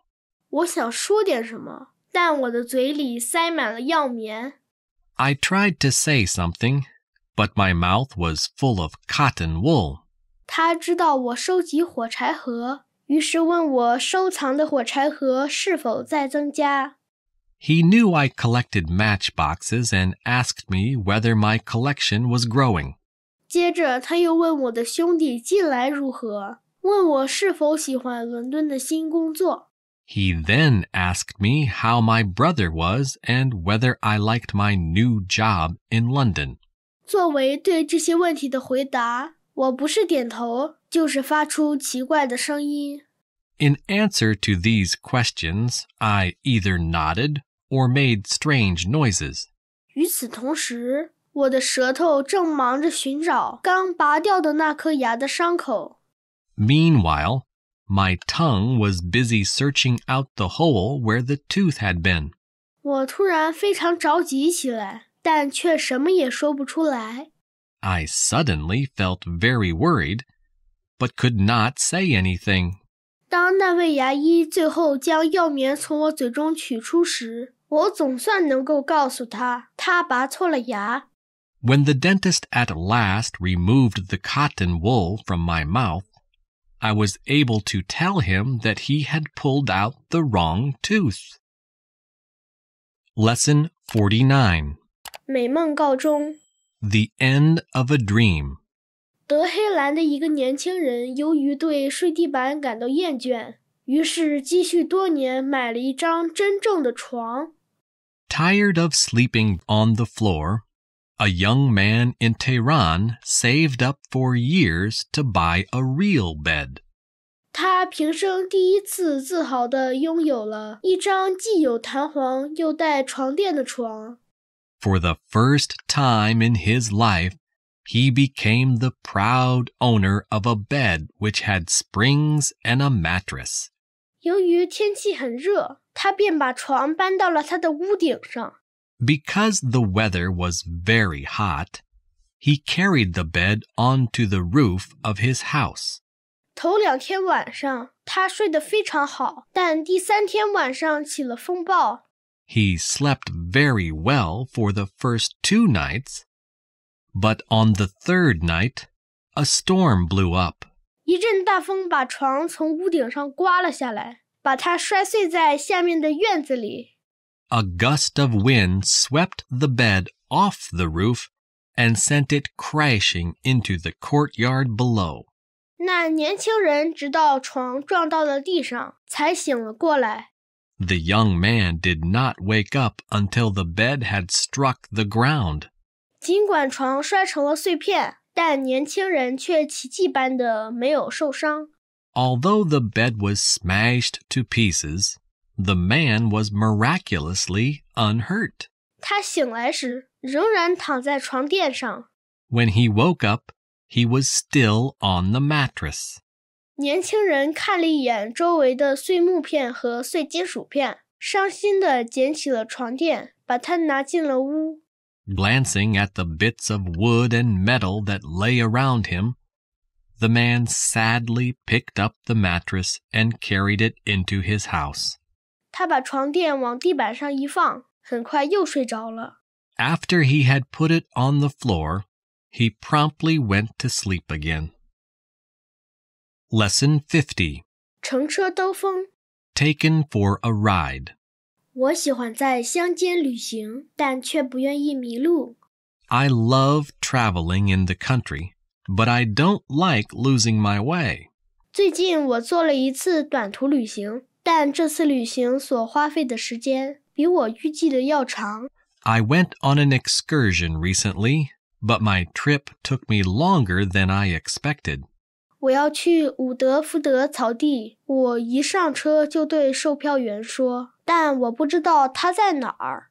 I'm going to Woodford Green, I said to the conductor as I got on the bus. But I don't know where it is. 我来告诉您在哪儿下车。售票员回答说。I'll tell you where to get off, answered the conductor.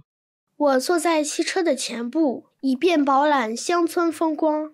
I sat in the front of the bus to get a good view of the countryside. 过了一些时候，车停了。After some time, the bus stopped. 我环视了一下身旁，惊奇地发现车里就只剩我一个乘客了。Looking round, I realized with a shock that I was the only passenger left on the bus. 您得在这儿下车，售票员说，我们的车就到此为止了。You'll have to get off here, the conductor said. This is as far as we go. 这里是伍德福德草地吗？我问道。Is this Woodford Green? I asked. 哎呀，售票员突然说，我忘了让您下车了。Oh dear, said the conductor suddenly. I forgot to put you off. 没关系，我说，我就在这儿下吧。It doesn't matter, I said. I'll get off here. 我们现在要返回去，售票员说。We're going back now, said the conductor. 好吧，既然如此，我还是留在车上吧，我回答说。Well, in that case, I prefer to stay on the bus, I answered. Lesson 51. 对美德的奖赏。Reward for virtue. 我的朋友西欧一直很胖，但近来情况变得越发糟糕，以致他决定节食。My friend, Hugh, has always been fat, but things got so bad recently that he decided to go on a diet. 他是1星期前开始节食的。He began his diet a week ago. 首先，他开列了一张长长的单子，上面列了所有禁吃的食物。First of all, he wrote out a long list of all the foods which were forbidden. 这张单子上的大多数食物都是西欧喜欢吃的：黄油、土豆、米饭、啤酒、牛奶、巧克力和糖果。The list included most of the things Hugh loves: butter, potatoes, rice, beer, milk, chocolate, and sweets. 昨天我去看望了他。Yesterday I paid him a visit. 我按响了门铃。当看到西欧仍和往常一样胖时，我并不感到惊奇。I rang the bell and was not surprised to see that Hugh was still as fat as ever. 他把我领进屋，慌忙把一个大包藏到了桌子下面。He led me into his room and hurriedly hid a large parcel under his desk. 显然他感到很尴尬。It was obvious that he was very embarrassed. 当我问他正干什么时，他内疚地笑了，然后把那个大包拿到了桌上。When I asked him what he was doing, he smiled guiltily and then put the parcel on the desk. 他解释说，他的饮食控制得太严格了，以致不得不偶尔奖赏自己一下。He explained that his diet was so strict that he had to reward himself occasionally. 接着他给我看了包里的东西。Then he showed me the contents of the parcel. 里面装了5大块巧克力和3袋糖果。It contained 5 large bars of chocolate and 3 bags of sweets. Lesson 52. 漂亮的地毯。A pretty carpet. 我们刚刚搬进一所新房子，我辛辛苦苦地干了整整1个上午。We have just moved into a new house, and I have been working hard all morning. 我试图把我的新房间收拾整齐。I have been trying to get my new room in order. 但这并不容易，因为我有1000多本书。This has not been easy because I own over 1,000 books. 更糟糕的是，房间还非常小，所以我暂时把书放在了地板上。To make matters worse, the room is rather small. so I have temporarily put my books on the floor. 这会儿，书把地板的每一点空隙都占据了。我实际上是踩着这些书进出房间的。At the moment, they cover every inch of floor space, and I actually have to walk on them to get in or out of the room. 几分钟前，我妹妹帮我把一个旧书橱抬上了楼。A short while ago, my sister helped me to carry one of my old bookcases up the stairs. 她走进我的房间，当她看到地板上的那些书时，大吃一惊。She went into my room and got a big surprise when she saw all those books on the floor. 这是我见过的最漂亮的地毯，她说。This is the prettiest carpet I have ever seen, she said. 她盯着地毯看了一会儿，又说，你根本用不着书橱。She gazed at it for some time, then added, You don't need bookcases at all. 空闲时你可以坐在这儿读地毯。You can sit here in your spare time and read the carpet. Lesson 53. 触电的蛇。 Hot snake. 消防队员们终于扑灭了加利福尼亚的一场森林大火。 At last, firemen have put out a big forest fire in California. 从那时起，他们一直试图找出起火的原因。 Since then, they have been trying to find out how the fire began. 森林火灾时常由破碎的玻璃或人们随手扔掉的香烟头引起。 Forest fires are often caused by broken glass or by cigarette ends which people carelessly throw away. 昨天，消防队员仔细查看了地面，但未能发现碎玻璃。 Yesterday, the firemen examined the ground carefully, but were not able to find any broken glass. 他们还十分肯定火灾也不是由烟头引起的。 They were also quite sure that a cigarette end did not start the fire. 然而今天上午，一个消防队员偶然发现了起火的原因。 This morning, however, a fireman accidentally discovered the cause. 他发现了缠绕在16000伏高压电线上的一条死蛇。 He noticed the remains of a snake which was wound round the electric wires of a 16,000-volt power line. 就这样，他解开了起火之谜。 In this way, he was able to solve the mystery.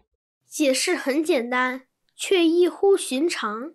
The explanation was simple but very unusual. 一只鸟把蛇从地上抓起来，然后把它扔到了电线上。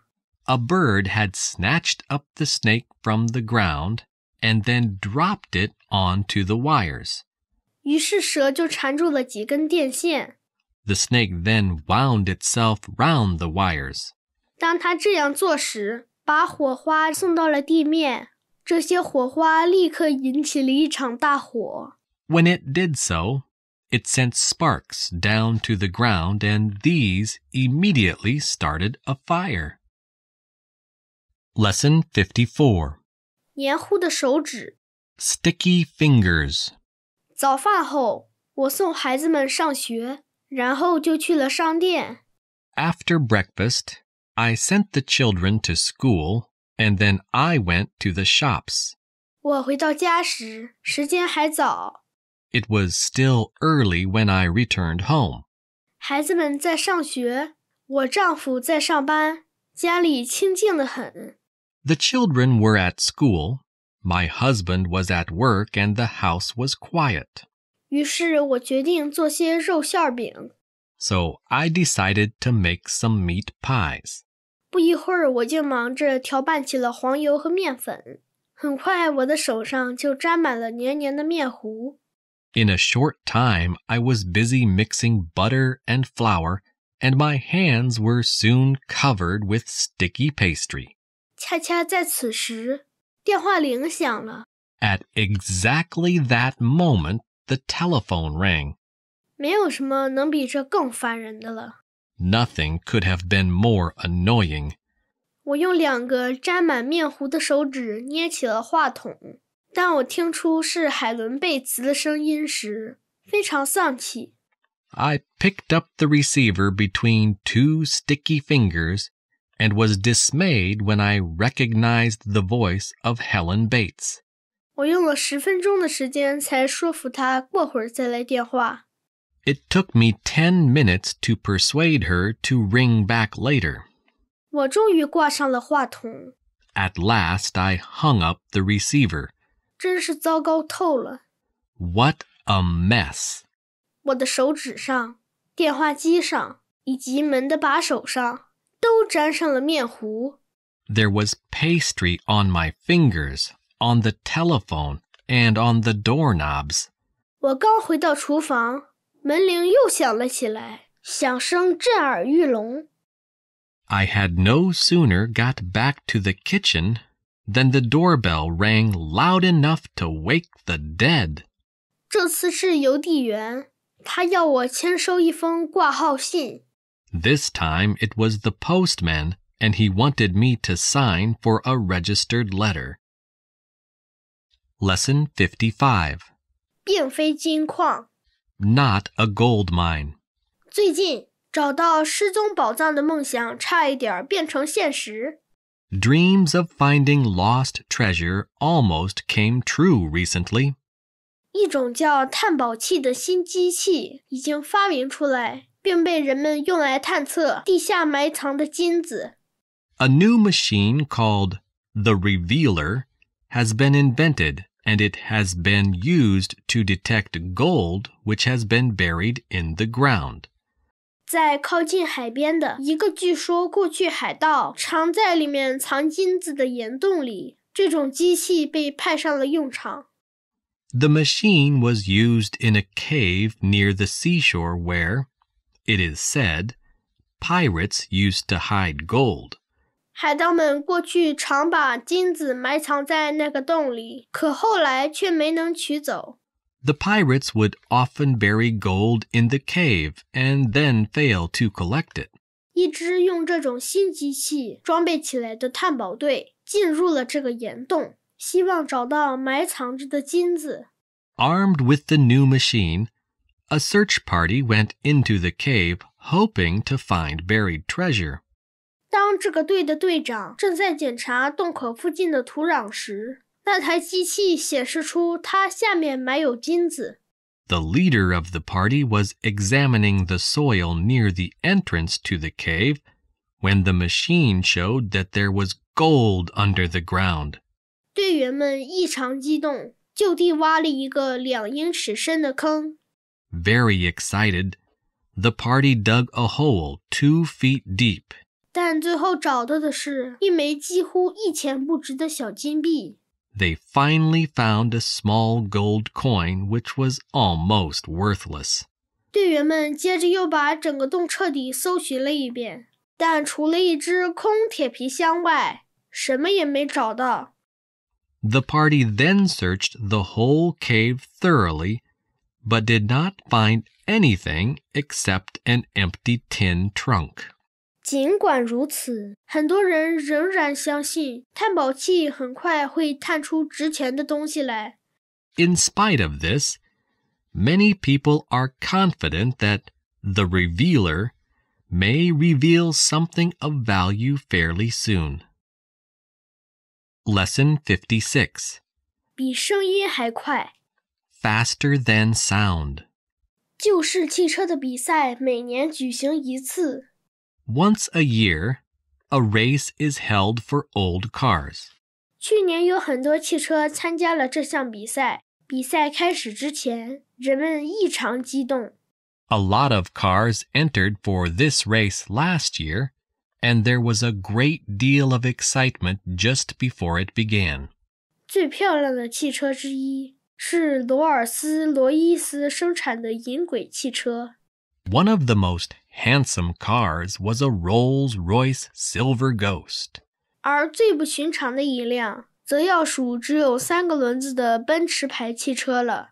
The most unusual car was a Benz, which had only 3 wheels. 该车造于1885年，是参赛车中最老的一辆。Built in 1885, it was the oldest car taking part. 在好一阵喧闹的爆炸声之后，比赛开始了。After a great many loud explosions, the race began. 很多汽车在途中就抛了锚，而有些驾驶员花在汽车底下的时间，比坐在汽车里面的时间还长。Many of the cars broke down on the course, and some drivers spent more time under their cars than in them. 然而，还是有几辆汽车跑完了全程。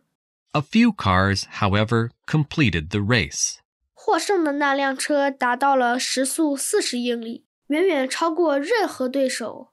The winning car reached a speed of 40 miles an hour, much faster than any of its rivals. 他在接近终点时冲下了山坡，驾驶员费了好大劲才把车停下来。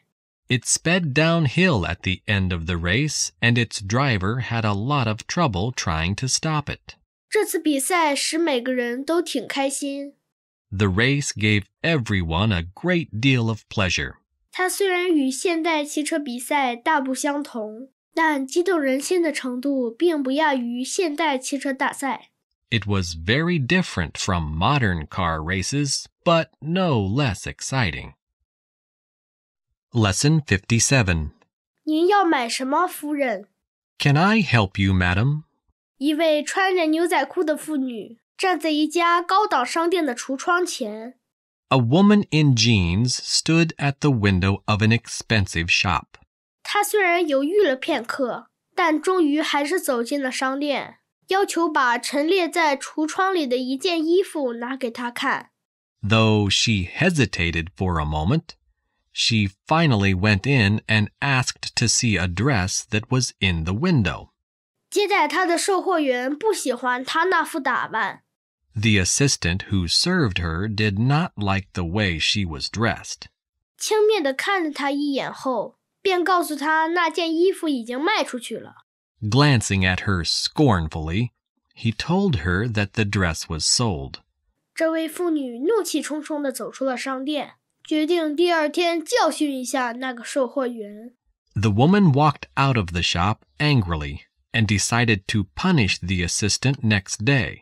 第二天上午，她又来到这家商店，穿了一件裘皮大衣，一只手拎着一只手提包，另一只手拿着一把长柄伞。She returned to the shop the following morning, dressed in a fur coat, with a handbag in one hand and a long umbrella in the other. 找到那个无理的售货员后，她还要看昨天的那件衣服。After seeking out the rude assistant, she asked for the same dress. 那个售货员没有认出她是谁，这一回接待她的态度非常殷勤。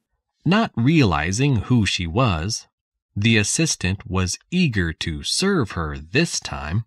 费了好大劲儿，她爬进橱窗去取那件衣服。With great difficulty, he climbed into the shop window to get the dress. 这位妇女对那件衣服只看了一眼，就说不喜欢。As soon as she saw it, the woman said she did not like it. 她开心地迫使那位售货员把橱窗里几乎所有的东西都拿了出来，最后才买下了她最先要看的那一件。She enjoyed herself making the assistant bring almost everything in the window before finally buying the dress she had first asked for. Lesson 58. 是因祸得福吗？ A blessing in disguise? 据说福林利这个小村里有一棵该诅咒的树。The tiny village of Frinley is said to possess a cursed tree. 就因为报上提到过这棵树，所以现在来福林利参观的人越来越多。Because the tree was mentioned in a newspaper, the number of visitors to Frinley has now increased. 这树是50年前栽在教堂附近的，但只是近几年才得到了一个坏名声。The tree was planted near the church 50 years ago, but it is only in recent years that it has gained an evil reputation. 据说谁要是触摸了这棵树，谁就会交上厄运。It is said that if anyone touches the tree, he will have bad luck. 如果谁摘了一片树叶，谁就会死去。If he picks a leaf, he will die. 很多村民相信此树已经害了不少人。Many villagers believe that the tree has already claimed a number of victims. 人们曾请求教区的牧师叫人把树砍掉，但他直到现在也没有同意。The vicar has been asked to have the tree cut down, but so far he has refused. 他指出，由于人们从全国各地纷纷前来参观这棵树，它成了一个有用的财源。He has pointed out that the tree is a useful source of income, as tourists have been coming from all parts of the country to see it. 尽管有上述种种说法，但游客们还是照常摘树叶和把他们的名字刻在树干上。In spite of all that has been said, the tourists have been picking leaves and cutting their names on the tree trunk. 然而到目前为止，还没有一个人暴毙呢。So far, not one of them has been struck down by sudden death. Lesson 59. 进来还是出去？ In or out? 我家的狗雷克斯过去常坐在大门外面叫。Our dog, Rex, used to sit outside our front gate and bark. 每当他想到花园里来时，便汪汪叫个不停，直到有人把门打开。Every time he wanted to come into the garden, he would bark until someone opened the gate. 由于邻居们对狗叫很有意见，所以我丈夫花了几个星期的时间训练他用脚爪按住门栓，把自己放进来。As the neighbors complained of the noise, my husband spent weeks training him to press his paw on the latch to let himself in. 雷克斯很快成了开门的专家。Rex soon became an expert at opening the gate. 然而上星期我正要出去买东西时，发现他正待在花园里面靠门的地方。However, when I was going out shopping last week, I noticed him in the garden near the gate. 这次他叫着让人把他放出去。This time he was barking so that someone would let him out. 从那以后，他养成了另外一种坏习惯。Since then, he has developed another bad habit. 他从外面把门一打开，就走进花园，等着门自动关上。As soon as he opens the gate from the outside, he comes into the garden and waits until the gate shuts. 这之后，他就坐下，汪汪叫起来，直到有人来把他放出去。Then he sits and barks until someone lets him out. 出去之后，他又马上把自己放进来，接着再开始叫。After this, he immediately lets himself in and begins barking again. 昨天，我丈夫把大门卸了下来，雷克斯很生气，此后我们便再也没有见到他。Yesterday, my husband removed the gate and Rex got so annoyed we have not seen him since. Lesson 60. 不算未来。 The future. 在一个乡村集市上，我决定去拜访一位称作别林斯基夫人的算命人。At a village fair, I decided to visit a fortune teller called Madame Belinsky. 我走进她的帐篷，她叫我坐下。I went into her tent and she told me to sit down. 我给了她一些钱后，她便查看着一个水晶球，说道。After I had given her some money, she looked into a crystal ball and said, 您的一个亲戚就要来看您了。A relation of yours is coming to see you. 他将于今天傍晚到达，并准备住上几天。She will be arriving this evening and intends to stay for a few days. 您一走出这个帐篷，就会大吃一惊。The moment you leave this tent, you will get a big surprise. 一位您很熟悉的女人将会向您冲来。A woman you know well will rush towards you. 她会对您说点什么，然后带您离开这个地方。She will speak to you and then she will lead you away from this place. 就是这些。That is all. 我一走出帐篷，就把别林斯基夫人给我算卦的事忘得一干二净了，因为我的妻子正匆匆向我跑来。As soon as I went outside, I forgot all about Madame Belinsky because my wife hurried towards me. 你躲到哪儿去了？她不耐烦地问。Where have you been hiding? She asked impatiently. 再有不到1个小时，你姐姐就要到这儿了，我们得去车站接她。Your sister will be here in less than an hour, and we must be at the station to meet her. 现在就已经晚了。We are late already. 当她走开时，我也跟着她出了集市。As she walked away, I followed her out of the fair. Lesson 61. 哈勃望远镜的困境。Trouble with the Hubble. 哈勃望远镜于1990年4月20日由国家航空航天局发射升空，耗资10多亿美元。The Hubble telescope was launched into space by NASA on April 20th, 1990, at a cost of over $1 billion. 从最开始，哈勃望远镜就有问题。Right from the start, there was trouble with the Hubble.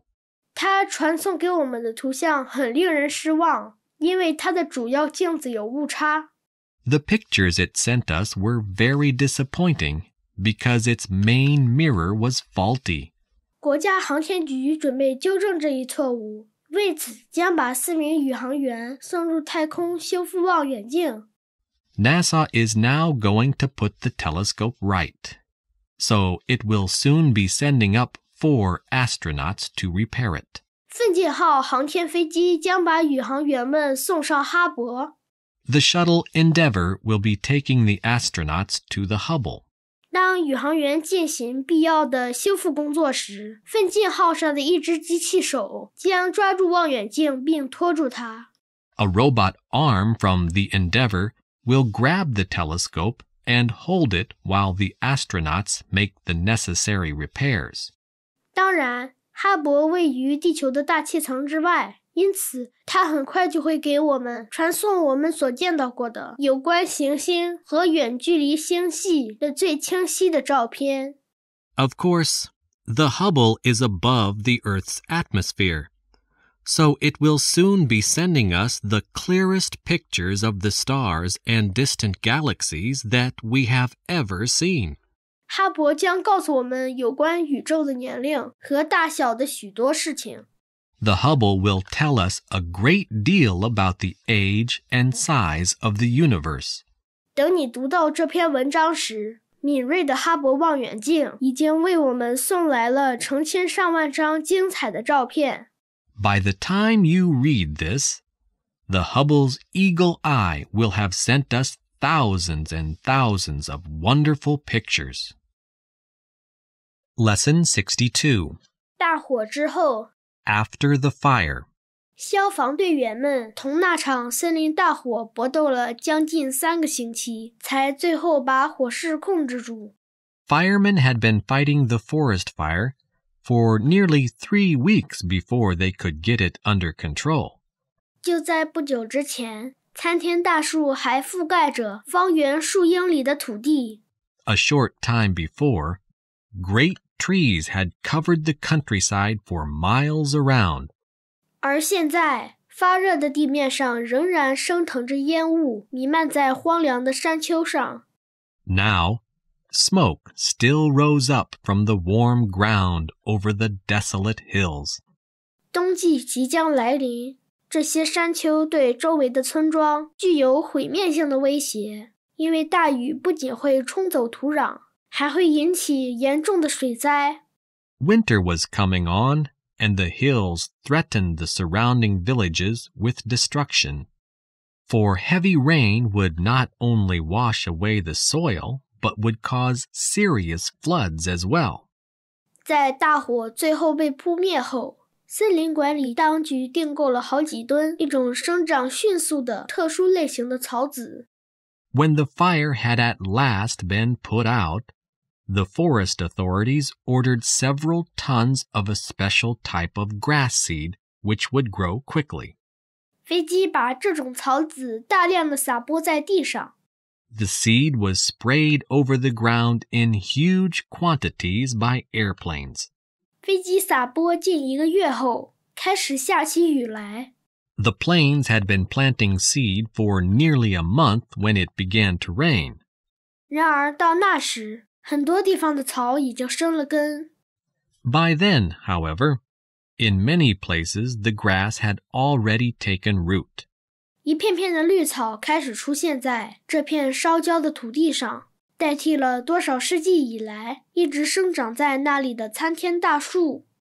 In place of the great trees which had been growing there for centuries, patches of green had begun to appear in the blackened soil. Lesson 63. 他并不觉得好笑。 She was not amused. 杰里米·汉普登交际甚广，是各种聚会上深受大家欢迎的人。Jeremy Hampton has a large circle of friends and is very popular at parties. 人人都钦佩他那绝妙的幽默感。人人就是说，除他6岁的女儿珍妮之外的每一个人。Everybody admires him for his great sense of humor. Everybody, that is, except his 6-year-old daughter, Jenny. 最近，杰里米的一个最亲密的朋友请他在一个婚礼上祝词。Recently, one of Jeremy's closest friends asked him to make a speech at a wedding reception. 这正是杰里米喜欢做的事情。This is the sort of thing that Jeremy loves. 他认真准备了讲稿，带着珍妮一道去参加了婚礼。He prepared the speech carefully and went to the wedding with Jenny. 他的祝词里面加入了大量逗人的故事，自然大获成功。He had included a large number of funny stories in the speech and, of course, it was a great success. 他刚一讲完，珍妮就对他说她要回家。As soon as he had finished, Jenny told him she wanted to go home. 这不免使杰里米有点扫兴，但他还是按照女儿的要求做了。Jeremy was a little disappointed by this, but he did as his daughter asked. 在回家的路上，他问珍妮是否喜欢他的祝词。On the way home, he asked Jenny if she had enjoyed the speech. 使他吃惊的是，他说他不喜欢。To his surprise, she said she hadn't. 杰里米问他为何不喜欢，他说他不愿意看到那么多的人嘲笑他。Jeremy asked her why this was so, and she told him that she did not like to see so many people laughing at him. Lesson 64. 海峡隧道。 The Channel Tunnel. 1858年，一位名叫艾梅托梅德甘蒙的法国工程师带着建造一条长21英里、穿越英吉利海峡的隧道计划到了英国。In 1858, a French engineer, Aimé Thomas de Gamond, arrived in England with a plan for a 21-mile tunnel under the English Channel. 他说，可以在隧道中央建造一座平台。He said that it would be possible to build a platform in the center of the channel. 这座平台将用作码头和火车站。This platform would serve as a port and a railway station. 如果再建些伸出海面的高大的烟囱状通风管，隧道就具备了良好的通风条件。The tunnel would be well ventilated if tall chimneys were built above sea level. 1860年，一位名叫威廉诺的英国人提出了一项更好的计划。In 1860, a better plan was put forward by an Englishman, William Lowe. 他提议建一条双轨隧道。He suggested that a double railway tunnel should be built. 这样就解决了通风问题，因为如果有一列火车开进了隧道，它就把新鲜空气随之抽进了隧道。This would solve the problem of ventilation. For if a train entered this tunnel, it would draw in fresh air behind it. 42年以后，隧道实际已经开始建了。42 years later, a tunnel was actually begun. 如果不是因为那时英国人害怕入侵，隧道早已建成了。If, at the time, the British had not feared invasion, it would have been completed. 世界不得不再等将近100年，才看到海峡隧道竣工。The world had to wait almost another 100 years for the Channel Tunnel. 它于1994年3月7日正式开通，终于将英国与欧洲大陆连到了一起。It was officially opened on March 7th, 1994, finally connecting Britain to the European continent. Lesson 65. 小象对警察。Jumbo versus the police. 去年圣诞节，马戏团老板吉米·盖茨决定送些礼物给儿童医院。Last Christmas, the circus owner, Jimmy Gates, decided to take some presents to a children's hospital. 他打扮成圣诞老人，在由6个漂亮姑娘组成的仪仗队的陪同下，骑上一头名叫江博的小象，沿着城里的主要街道出发了。Dressed up as Father Christmas and accompanied by a guard of honor of 6 pretty girls, he set off down the main street of the city riding a baby elephant called Jumbo. 他本该知道警察绝不会允许这类事情的发生。He should have known that the police would never allow this sort of thing. 一个警察走过来告诉吉米，他应该走一条小路，因为江博阻碍了交通。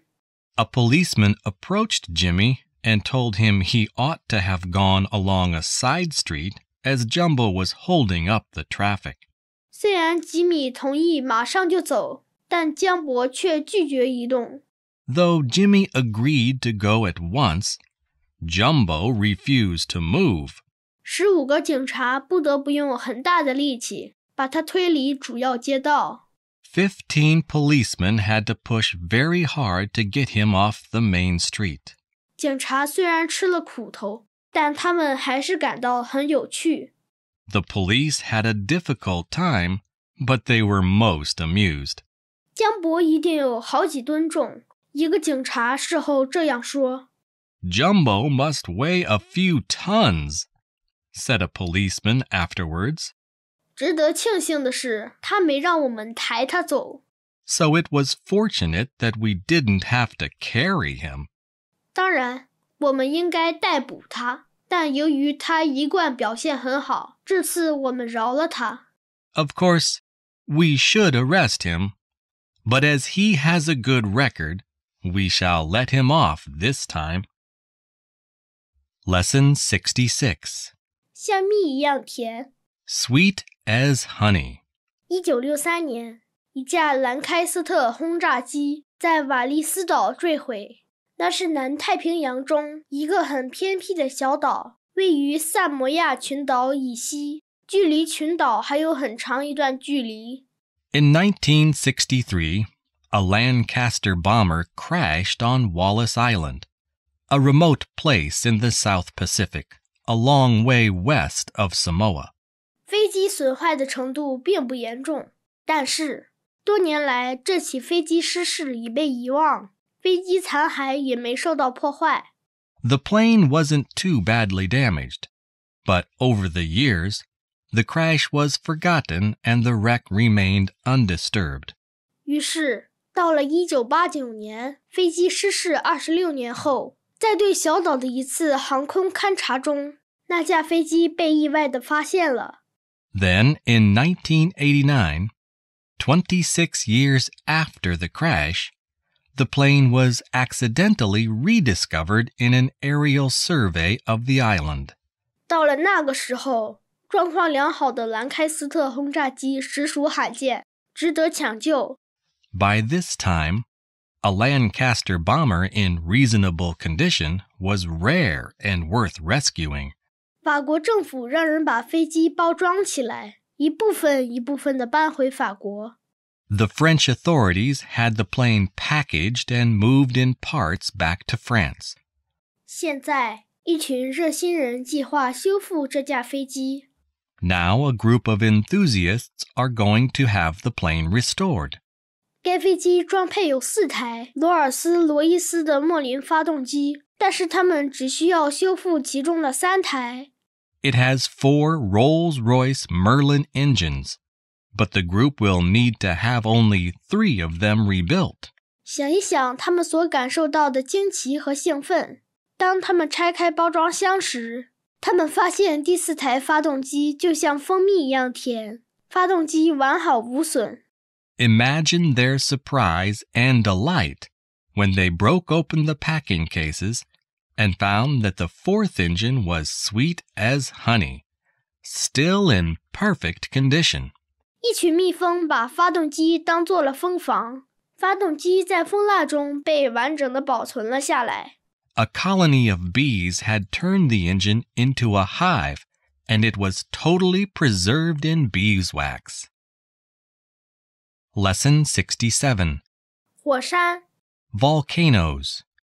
波兰科学家哈罗恩·塔杰耶夫花了毕生的精力来研究世界各地的活火山和深洞。Harun Tazif, the Polish scientist, has spent his lifetime studying active volcanoes and deep caves in all parts of the world.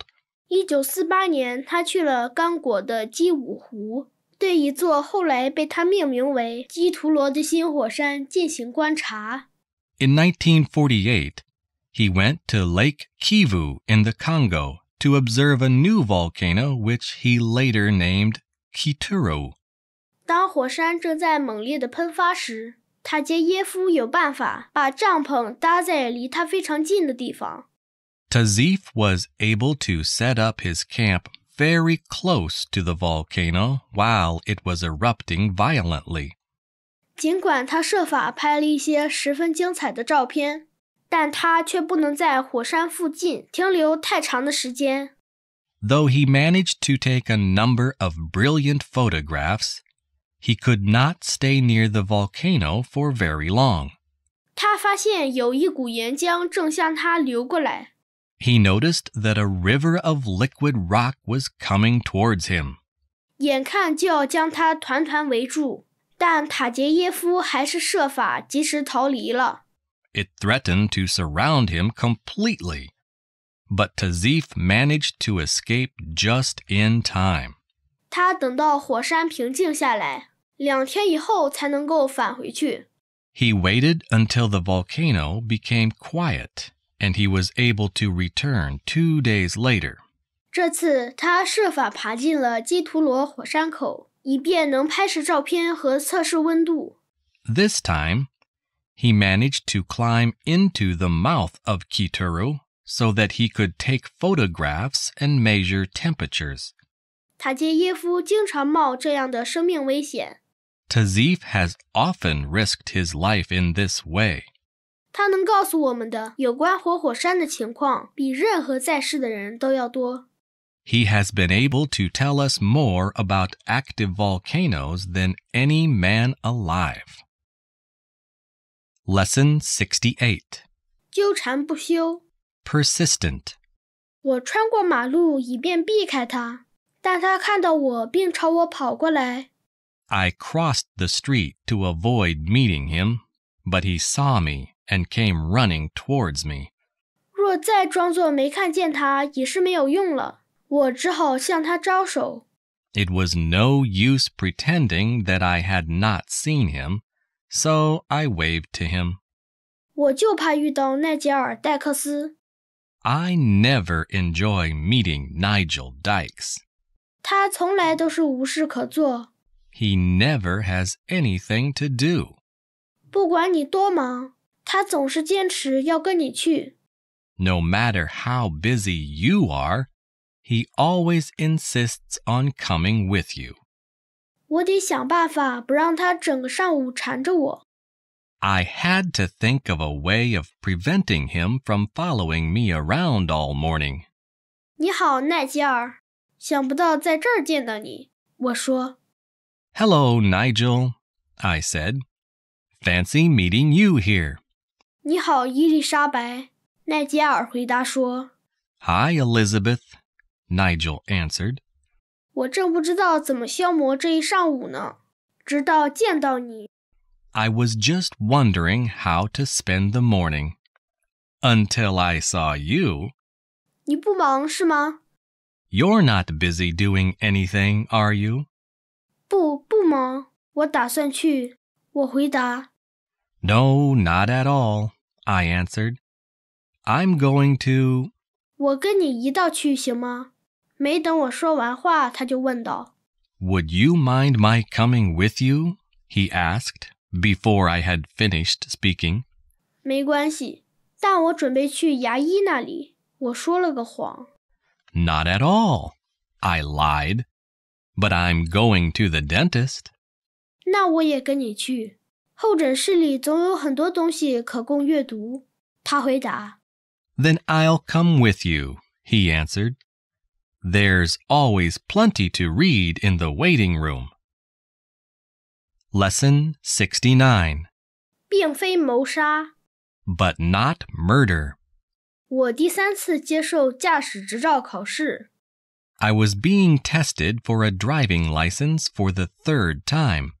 按照要求在车辆拥挤的道路上驾驶，我圆满地完成了。I had been asked to drive in heavy traffic and had done so successfully. 在接到把车开出城的指令后，我开始有了信心。After having been instructed to drive out of town, I began to acquire confidence. 确信我已通过考试，所以我几乎开始享受起这次考试。Sure that I had passed, I was almost beginning to enjoy my test. 主考人对我的驾驶想必是满意的，因为他微笑着说：“艾姆斯先生，只剩1项了。” The examiner must have been pleased with my performance, for he smiled and said, Just one more thing, Mr. Ames. 让我们假设一个小孩子突然在你前面穿过马路。Let us suppose that a child suddenly crosses the road in front of you. 我一敲车窗，你必须把车停在5英尺之内。As soon as I tap on the window, you must stop within 5 feet. 我继续往前开着，过了一会儿，主考人砰砰地敲了起来。I continued driving, and after some time, the examiner tapped loudly. 虽然声音听得很清楚，但我过了好一会儿才做出反应。Though the sound could be heard clearly, it took me a long time to react.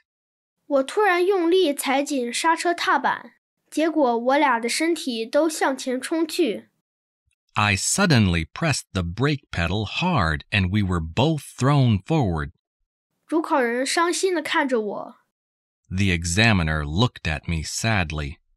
艾姆斯先生，他以悲伤的声调说：“你刚刚把那个小孩压死了。” Mr. Ames, he said, in a mournful voice, you have just killed that child.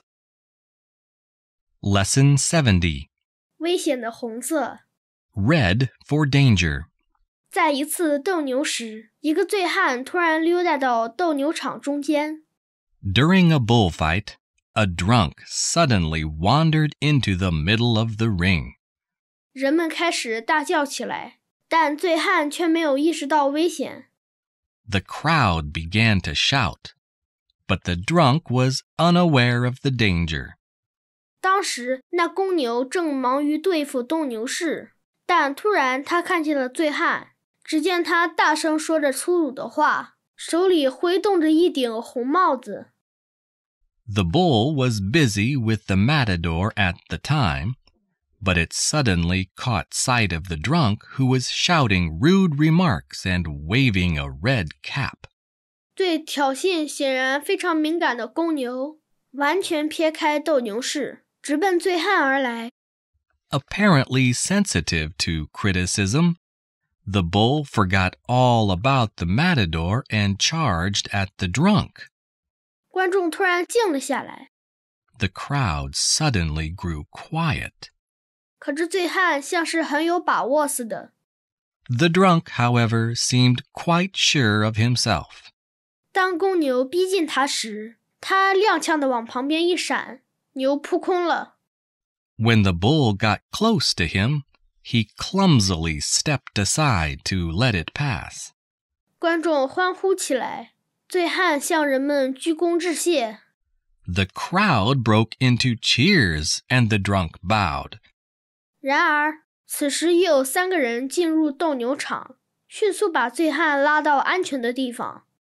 By this time, however, 3 men had come into the ring, and they quickly dragged the drunk to safety.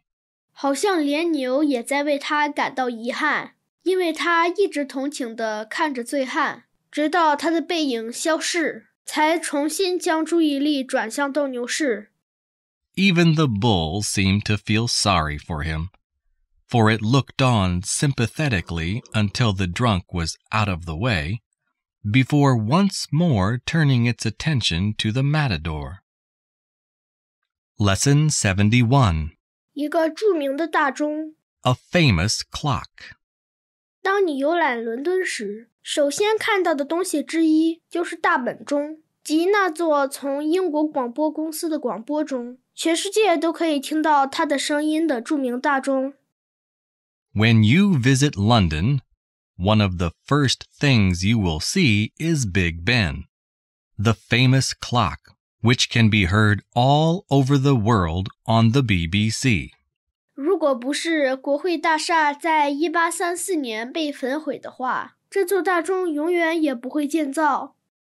If the Houses of Parliament had not been burned down in 1834, the great clock would never have been erected. 大本钟得名于本杰明·霍尔爵士，因为当建造新的国会大厦时，他负责建造大钟。Big Ben takes its name from Sir Benjamin Hall, who was responsible for the making of the clock when the new Houses of Parliament were being built.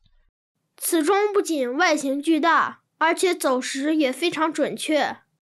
It is not only of immense size, but is extremely accurate as well. 格林尼治天文台的官员们每天2次派人矫正此钟。Officials from Greenwich Observatory have the clock checked twice a day. 当大钟打点的时候，你可以从英国广播公司的广播中听到，因为钟塔上接了麦克风。On the BBC, you can hear the clock when it is actually striking because microphones are connected to the clock tower. 大本钟很少出差错。Big Ben has rarely gone wrong. 然而有一次，他却把时间报错了。Once, however, it failed to give the correct time. 在钟塔上干活的一位油漆工，把一只油漆桶挂在了一根指针上，把钟弄慢了。A painter who had been working on the tower hung a pot of paint on one of the hands and slowed it down. Lesson 72. 蓝鸟汽车。 A car called Bluebird. 杰出的赛车选手马尔科姆·坎贝尔爵士是第一个以每小时超过300英里的速度驾车的人。 The great racing driver, Sir Malcolm Campbell, was the first man to drive at over 300 miles per hour. 他于1935年9月在犹他州的邦纳维尔盐滩创造了一项新的世界纪录。He set up a new world record in September 1935 at Bonneville Salt Flats, Utah. 他驾驶的蓝鸟牌汽车是专门为他制造的。Bluebird, the car he was driving, had been specially built for him. 它的车身长30英尺，有一个2500马力的发动机。It was over 30 feet in length and had a 2,500 horsepower engine. 尽管坎贝尔达到了每小时超过304英里的速度，但他很难把汽车控制住，因为在开始的行程中爆了一只轮胎。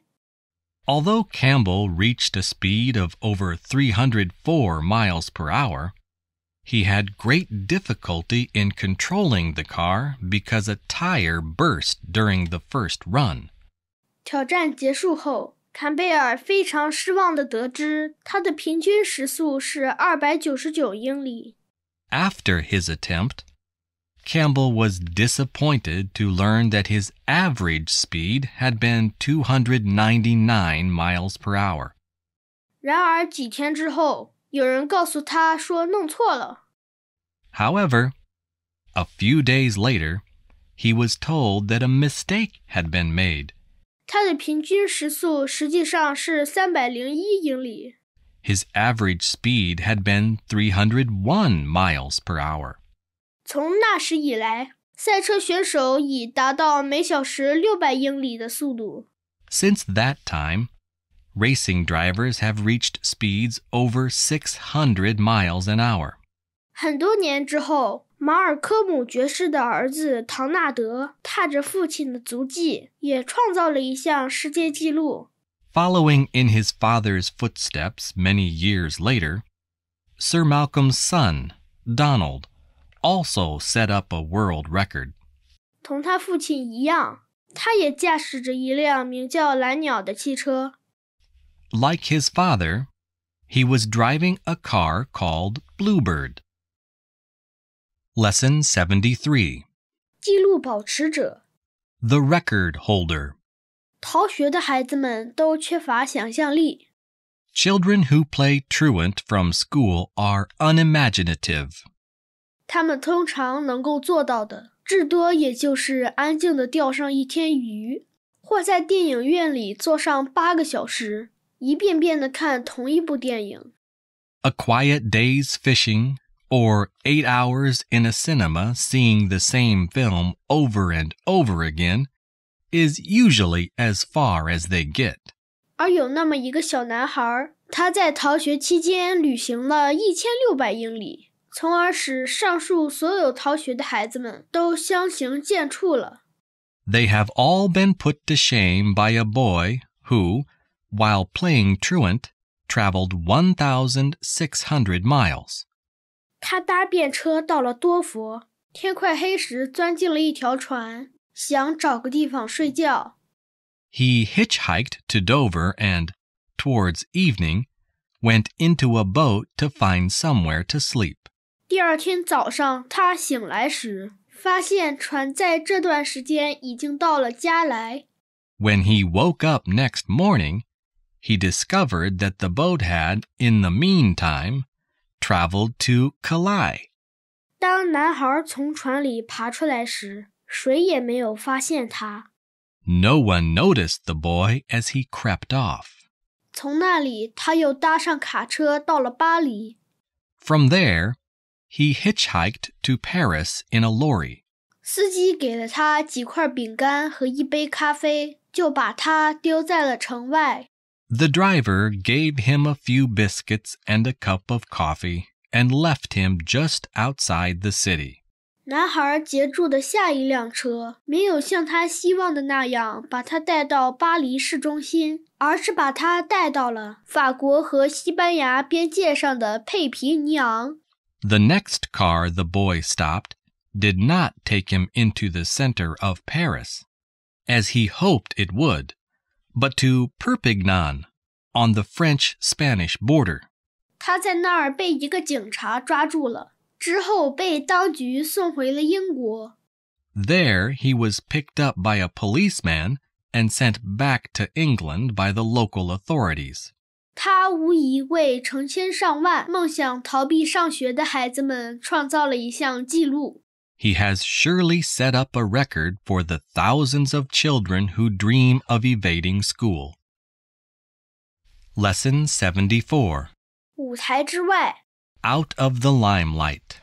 一辆古旧的汽车停在一条干涸的河床边，一群著名男女演员下了车。An ancient bus stopped by a dry riverbed and a party of famous actors and actresses got off. 他们戴着墨镜，穿着旧衣裳，特别小心以防别人认出他们。Dressed in dark glasses and old clothes, they had taken special precautions so that no one should recognize them. 但他们很快就发觉，化妆的效果有时过分完美了。But as they soon discovered, disguises can sometimes be too perfect. 在这个地方野餐简直太妙了。格洛丽亚·格利姆说 This is a wonderful place for a picnic, said Gloria Gleam. 是再好不过的了。格洛丽亚·布林克斯利·米尔斯表示同意。It couldn't be better, Gloria, Brinkley Mears agreed. 没有记者，没有影迷。No newspapermen, no film fans. 我们为什么不经常来这里呢？ Why don't we come more often? 此时，另外两位演员罗克沃尔·斯林格和莫林·格里夫斯已经把两个大食品篮子提到了一片树荫下。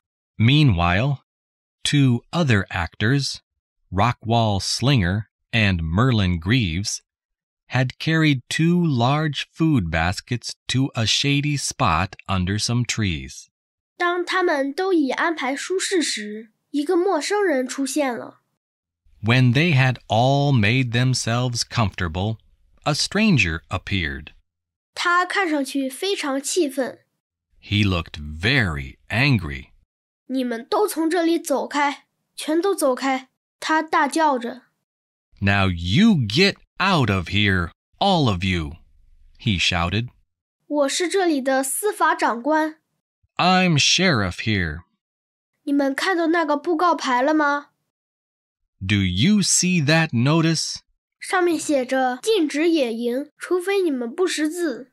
It says no camping, in case you can't read. 好了好了，司法官，罗克沃尔说，别使我们难堪。Look, Sheriff, said Rockwall. Don't be too hard on us.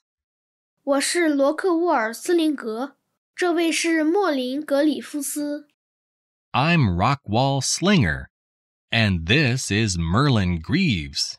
哦，是吗？那位司法长官冷笑一声说道。Oh, is it?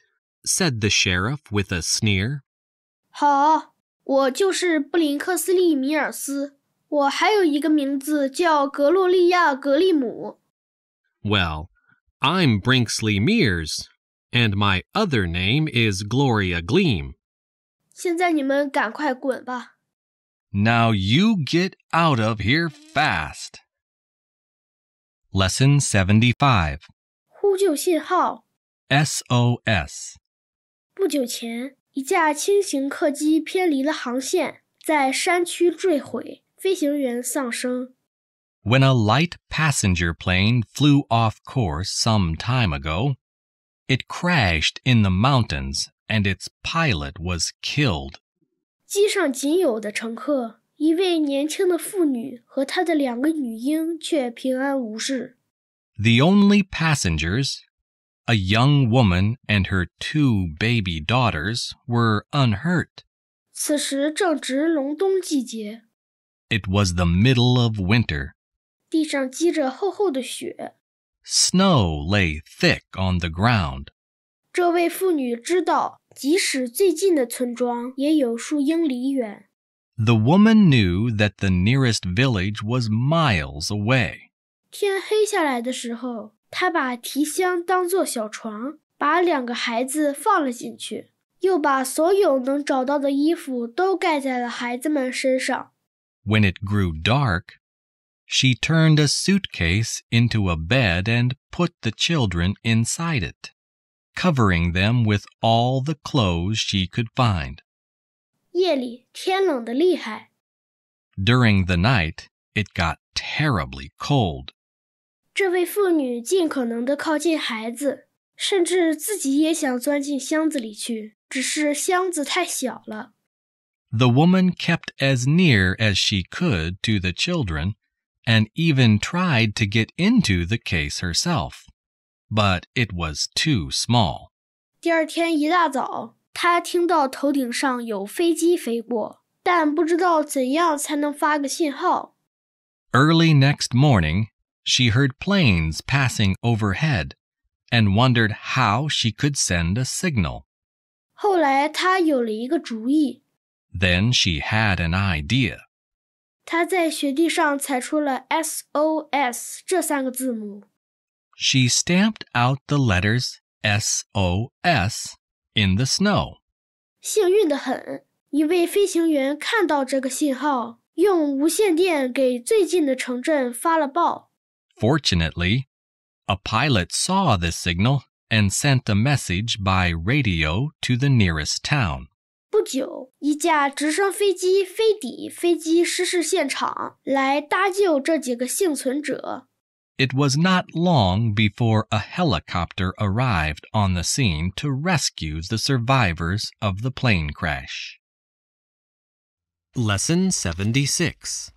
愚人节 April Fool's Day. 作为我们专题新闻节目的结尾，电视广播员说，我们现在到克拉布利亚的通心粉田里。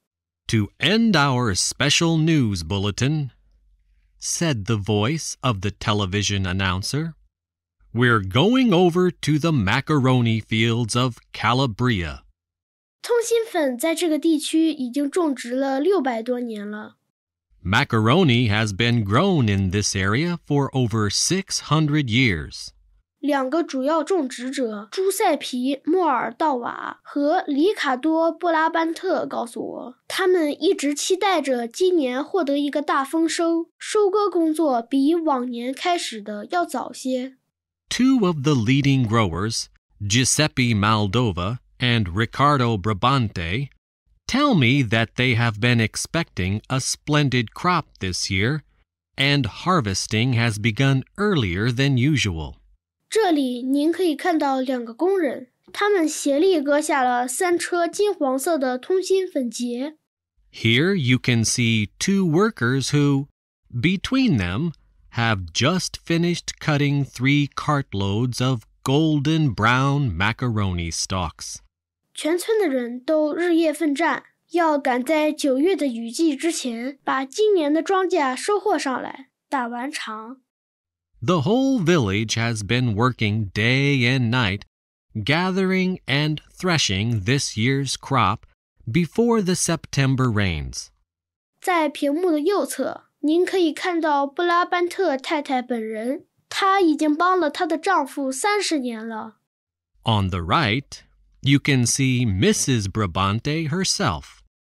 She has been helping her husband for 30 years now. 布拉班特太太现在正和负责通心粉加工的当地加工厂的经理交谈。Mrs. Brabante is talking to the manager of the local factory where the crop is processed. 这最后一个镜头向您展示了收获之后将发生的事情。著名的克拉布利亚人吃通心粉大赛。This last scene shows you what will happen at the end of the harvest. The famous Calabrian macaroni eating competition. 目前的冠军是弗拉特里先生，自1991年以来年年获胜。Signor Fratelli, the present champion, has won it every year since 1991. 今天4月1日，星期四的专题新闻节目到此结束。And that ends our special bulletin for today, Thursday, April 1st. 现在我们回到电视演播室。We're now going back to the studio. Lesson 77. 一例成功的手术。 A successful operation. 死于公元前800年的一位埃及妇女的木乃伊刚刚接受了一次手术。 The mummy of an Egyptian woman who died in 800 BC has just had an operation. 这是曾在底比斯神殿里当过歌手的塞潘姆特的木乃伊。 The mummy is that of Sheppenmut, who was once a singer in the Temple of Thebes. 由于在给这个木乃伊拍摄的 X 光片上有奇怪的斑点，所以医生们一直试图搞清这位妇女是否死于一种罕见的疾病。 As there were strange marks on the X-ray plates taken of the mummy, doctors have been trying to find out whether the woman died of a rare disease. 搞清的唯一办法就是手术。 The only way to do this was to operate. 手术持续了4个多小时，非常难做，因为皮肤上覆盖着一层硬硬的树枝。 The operation, which lasted for over 4 hours, proved to be very difficult because of the hard resin which covered the skin. 医生们从木乃伊身上取下一个切片，送去化验。 The doctors removed a section of the mummy and sent it to a laboratory. 他们还发现了 X 光片所没有显示的东西，一个蜡制的杜瓦穆特夫神小塑像。 They also found something which the X-ray plates did not show. A small wax figure of the god Dumatef. 这种牛头人身的神像通常被放在木乃伊体内。 This god, which has the head of a cow, was normally placed inside a mummy. 医生们至今还未确定这位妇女的死因。 The doctors have not yet decided how the woman died. 他们曾担心在把木乃伊切开后，它会散成碎片，但幸运得很，这种情况并未发生。 They feared that the mummy would fall to pieces when they cut it open, but fortunately, this has not happened. 这具木乃伊成功地经受了这次手术。 The mummy successfully survived the operation. Lesson 78. 最后一支吗？ The last one. 读完一篇题为《吸烟与健康》的文章之后，我点上了一支香烟，来镇定一下自己紧张的神经。 After reading an article entitled Cigarette Smoking and Your Health, I lit a cigarette to calm my nerves.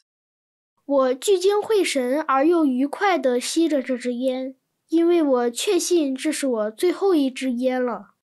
I smoked with concentration and pleasure as I was sure that this would be my last cigarette.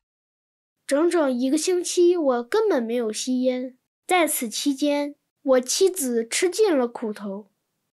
For a whole week, I did not smoke at all, and during this time, my wife suffered terribly.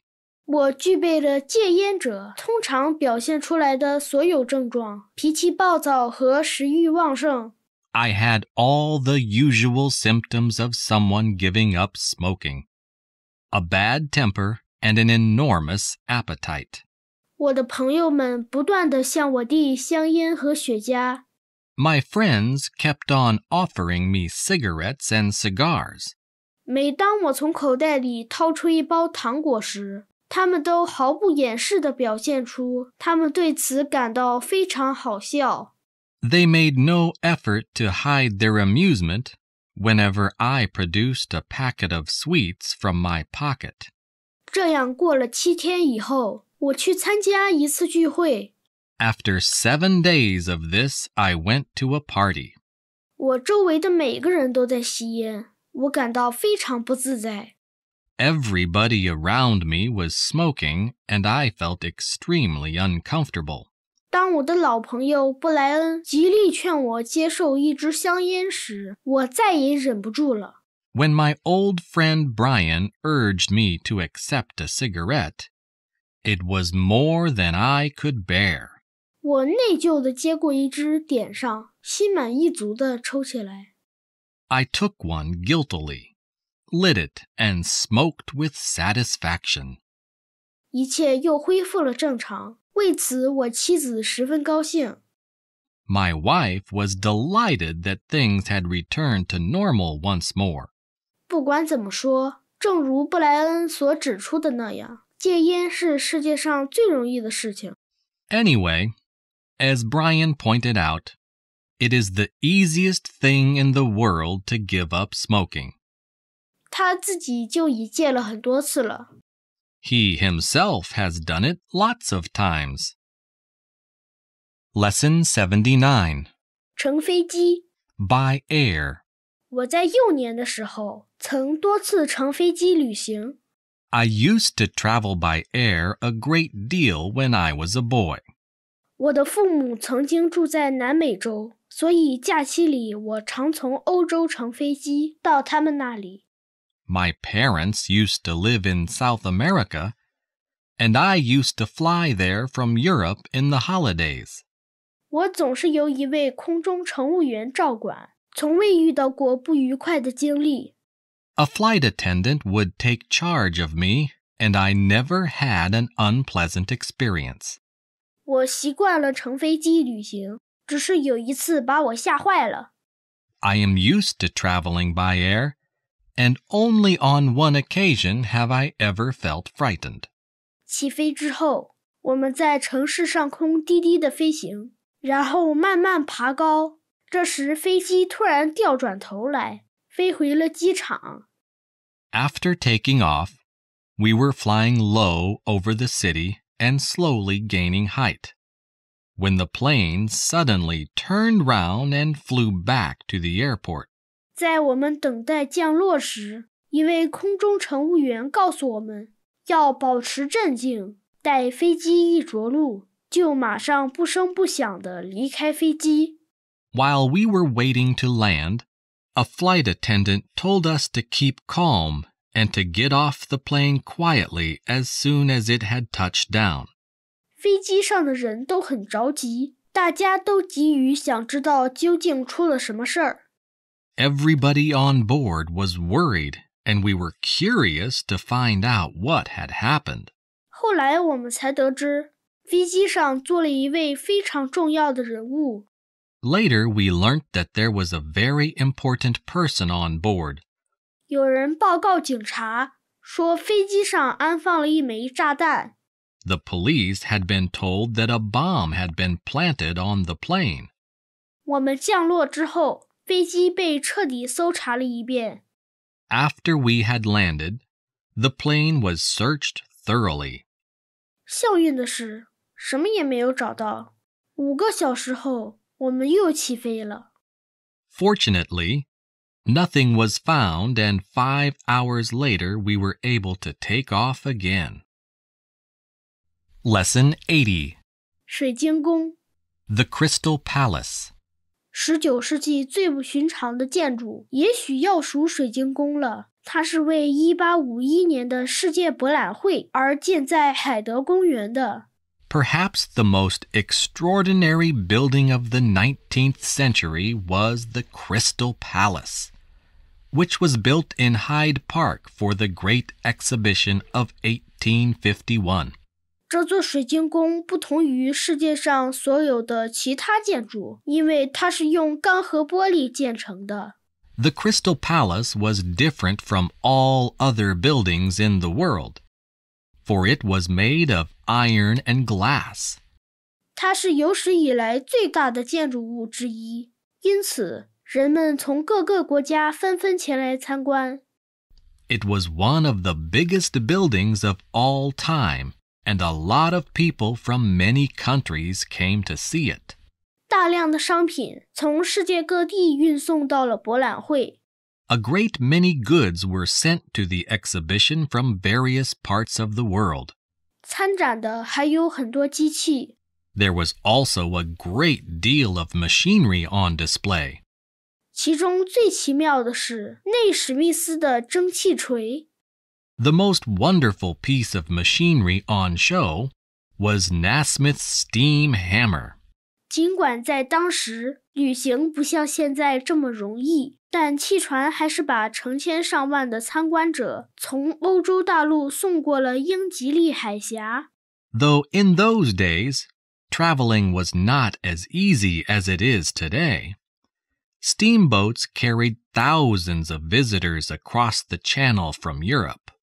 一到英国，火车就把他们送到了水晶宫。On arriving in England, they were taken to the Crystal Palace by train. 参观的人数总共是600万，博览会的盈利用来建造博物馆和高等学校。There were 6 million visitors in all, and the profits from the exhibition were used to build museums and colleges. 后来，水晶宫被移到了伦敦南部。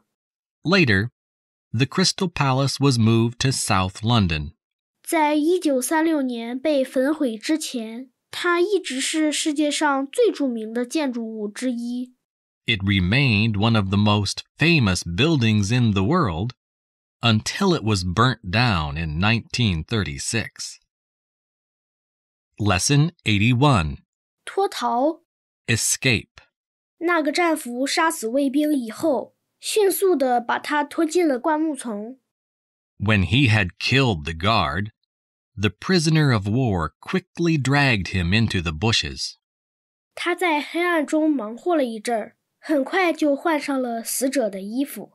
Working rapidly in the darkness, he soon changed into the dead man's clothes. 现在他身穿蓝军装，肩扛步枪，在军营门前大胆地来回走着。Now, dressed in a blue uniform and with a rifle over his shoulder, the prisoner marched boldly up and down in front of the camp. 他听得见军营里面的喧闹声。He could hear shouting in the camp itself. 那里灯火通明，人们在东奔西跑。他们刚刚发现有一个战俘跑了。Lights were blazing and men were running here and there. They had just discovered that a prisoner had escaped. 正在此时，一辆黑色大轿车在军营门口停了下来，里面坐了4个军官。At that moment, a large black car with 4 officers inside it stopped at the camp gates. 军官们下了车，战俘立正站好，并在他们从他面前经过时敬了礼。The officers got out and the prisoner stood to attention and saluted as they passed. 他们走后，汽车司机向他走来。When they had gone, the driver of the car came towards him. 这个人显然是想聊天。The man obviously wanted to talk. 他上了年纪，有着灰白的头发和明亮的蓝眼睛。He was rather elderly with gray hair and clear blue eyes. 战俘为他感到惋惜，但却没有别的选择。The prisoner felt sorry for him, but there was nothing else he could do. 当这个人走近时，战俘一拳把他打倒在地。As the man came near, the prisoner knocked him to the ground with a sharp blow. 然后跳进车里，以最快的速度把车开走了。Then, jumping into the car, he drove off as quickly as he could. Lesson 82. 是妖还是鱼？ Monster or fish? 渔夫和水手们有时声称自己看到过海里的妖怪。Fishermen and sailors sometimes claim to have seen monsters in the sea. 虽然人们常常对水手们讲的故事付诸一笑，但现在看来，人们有时看到的这些妖怪，很多不过是些奇怪的鱼。Though people have often laughed at stories told by seamen, it is now known that many of these monsters, which have at times been sighted, are simply strange fish. 一些异常的生物偶尔会被冲到岸上来，但它们在海上却极少能被捕到。Occasionally, unusual creatures are washed to the shore, but they are rarely caught out at sea. 然而不久前，在马达加斯加附近的海里却捕到了一条奇怪的鱼。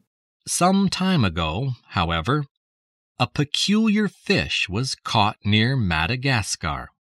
一条小渔船被一条咬住钩的强壮的大鱼拖到了几英里以外的海面上。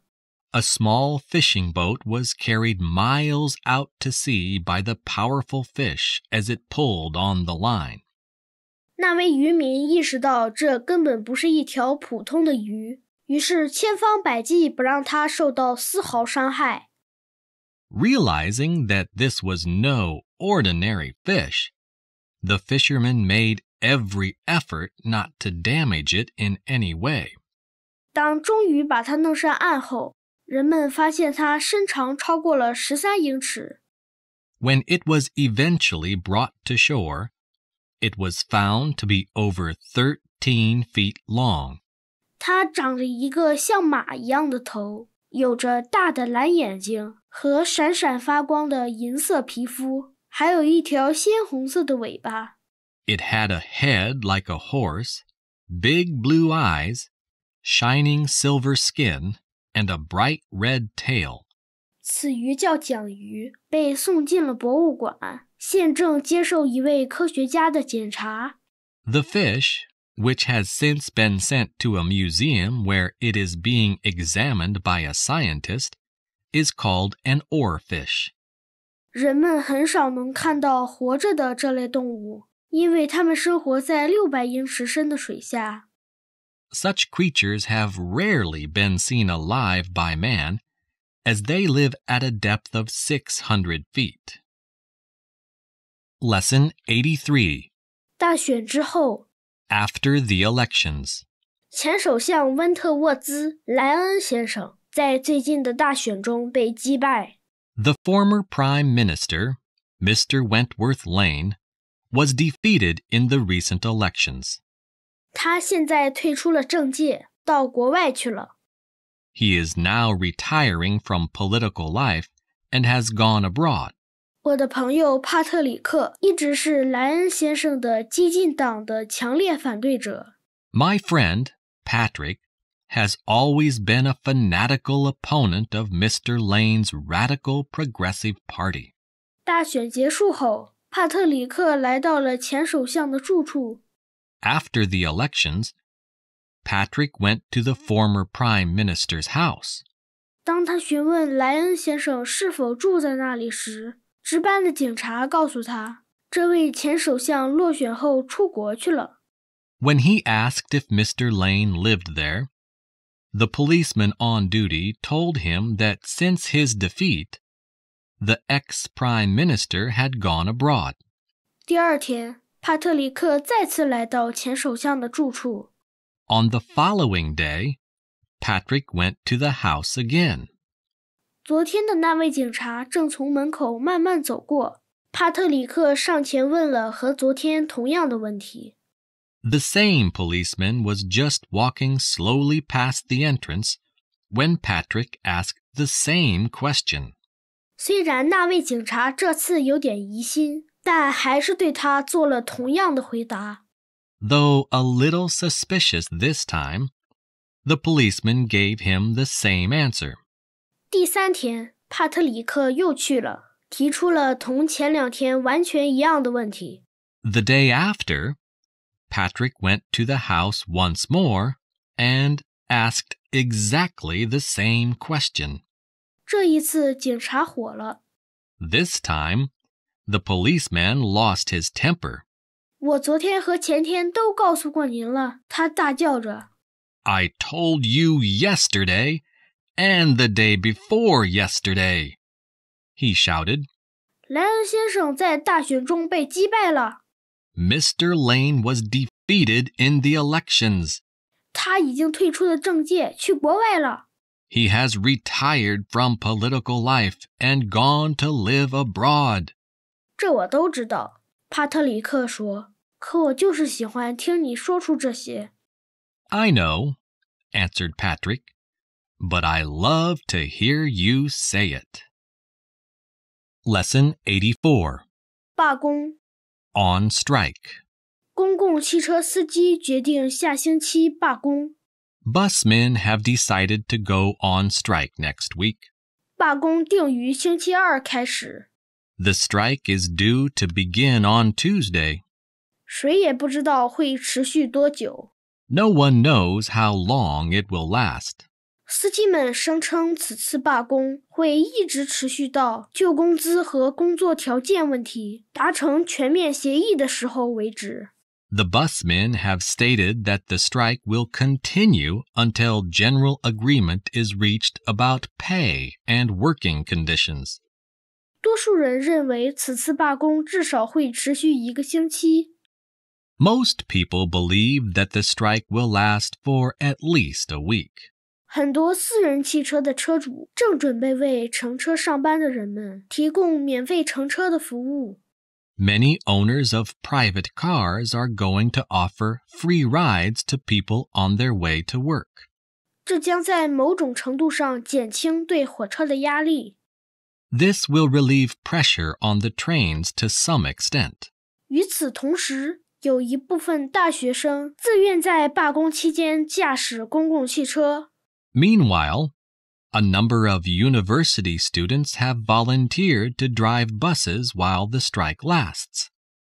所有的学生都是开车的能手，但在驾驶公共汽车之前，他们必须通过一项专门测验。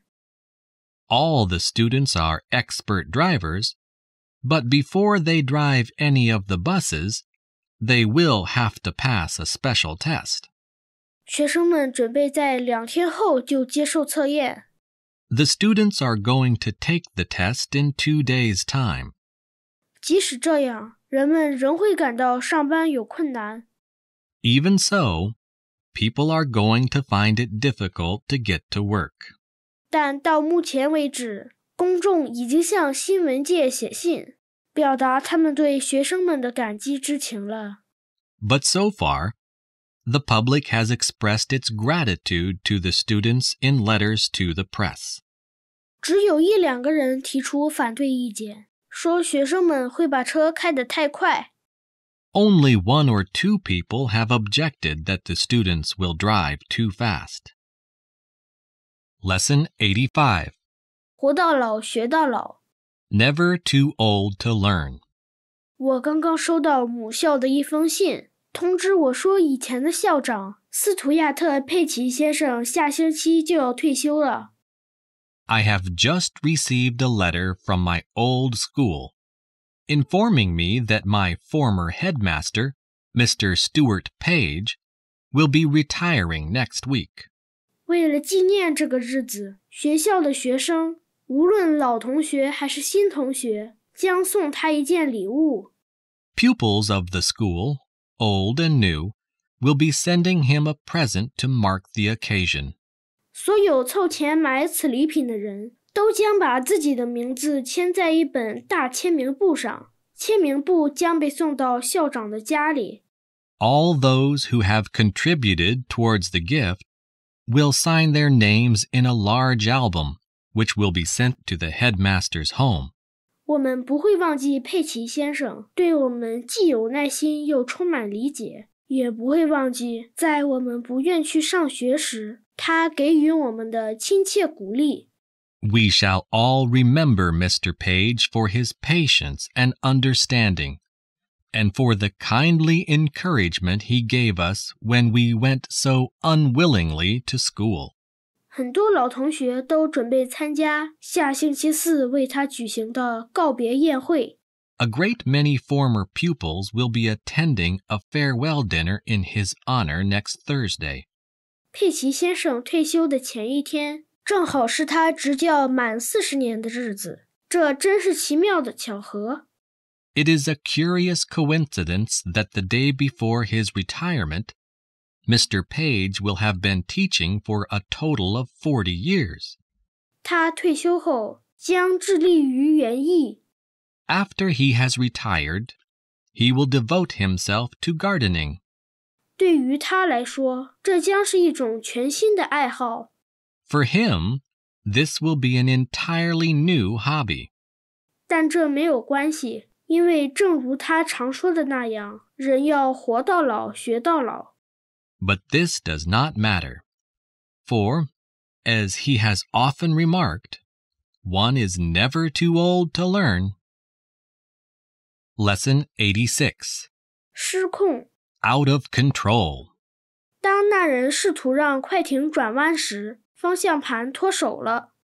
As the man tried to swing the speedboat round, the steering wheel came away in his hands. 他绝望地向他的伙伴挥手，他的伙伴在过去的15分钟里一直在划水。He waved desperately to his companion, who had been water skiing for the last 15 minutes. 他们两个还没来得及意识到究竟发生了什么事情，就被猛地抛入了海里。Both men had hardly had time to realize what was happening when they were thrown violently into the sea. 快艇撞上了一个浮标，但它仍在水面上快速行驶着。The speedboat had struck a buoy, but it continued to move very quickly across the water. 两个人刚开始向岸边游去，就突然惊愕地发现快艇正在转着圈行驶。Both men had just begun to swim towards the shore when they noticed with dismay that the speedboat was moving in a circle. 它现在正以惊人的速度直冲他们驶来。It now came straight towards them at tremendous speed. 不到1分钟的功夫，它从离他们只有几英尺远的地方呼啸着驶了过去。In less than a minute, it roared past them only a few feet away. 快艇过去之后，他们以最快的速度向前游去，因为他们知道快艇马上就要转回来。After it had passed, they swam on as quickly as they could because they knew that the boat would soon return. 他们刚刚来得及游出危险区，快艇就又转完了一圈。They had just had enough time to swim out of danger when the boat again completed a circle. 然而这一次它的速度慢多了。On this occasion, however, it had slowed down considerably. 汽油几乎已经用光。The petrol had nearly all been used up. 没过多久，噪音便彻底消失，快艇开始在水面上慢悠悠地漂流。Before long, the noise dropped completely, and the boat began to drift gently across the water. Lesson 87. 极好的不在犯罪现场的证据。A perfect alibi. 在凶杀发生的时候，我正坐在8点钟开往伦敦的火车上。那人说 At the time the murder was committed, I was traveling on the 8 o'clock train to London, said the man. 您总是赶这样早的火车吗？探长问。Do you always catch such an early train? Asked the inspector. 当然是的，那人回答。Of course I do, answered the man. 我必须在10点钟上班。I must be at work at 10 o'clock. 我的雇主会证明我是按时到了那儿的。My employer will confirm that I was there on time. 晚一点的车也能送您按时上班吗？ Would a later train get you to work on time? Asked the inspector. 我认为可以，但我从来不乘晚一点的车。I suppose it would, but I never catch a later train. 您几点钟到的火车站？ At what time did you arrive at the station? 7点50分，我买了张报纸，等着车来。 At 10 to 8, I bought a paper and waited for the train. 您没有注意到有什么异常情况发生吗？ And you didn't notice anything unusual? 当然没有。Of course not. 我提醒您，探长说，您讲的不是实话。I suggest, said the inspector, that you are not telling the truth.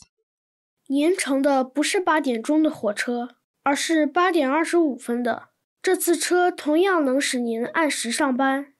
I suggest that you did not catch the 8 o'clock train, but that you caught the 8:25, which would still get you to work on time. 您看，在凶杀发生的那天早晨，8点钟的那次车根本没有发。You see, on the morning of the murder, the 8 o'clock train did not run at all. 它在芬格林车站出了故障，而被取消了。It broke down at Fern Green Station and was taken off the line. Lesson 88. 困在矿井里。Trapped in a mine. 6个人被困在矿井里已经有17个小时了。6 men have been trapped in a mine for 17 hours. 如果不把他们尽快救到地面上来，他们就有可能丧生。If they are not brought to the surface soon, they may lose their lives. 然而，事实证明营救工作非常困难。However, rescue operations are proving difficult. 如果用炸药爆破，震动会引起矿顶塌落。If explosives are used, vibrations will cause the roof of the mine to collapse. 因此，营救人员在矿井的北侧钻了一个洞。Rescue workers are therefore drilling a hole on the north side of the mine. 他们准备用一种特制的容器把这6个人救上来。They intend to bring the men up in a special capsule. 如果不是因为土壤下面有一层坚硬的岩石，他们的营救工作仅用几个小时就可以完成了。If there had not been a hard layer of rock beneath the soil, they would have completed the job in a few hours. 实际情况是，他们已经连续钻了16个小时了，但离钻透还早着呢。As it is, they have been drilling for 16 hours, and they still have a long way to go. 与此同时，2个小时以前放下井去的一支麦克风，使井下的人可以与其亲属保持联系。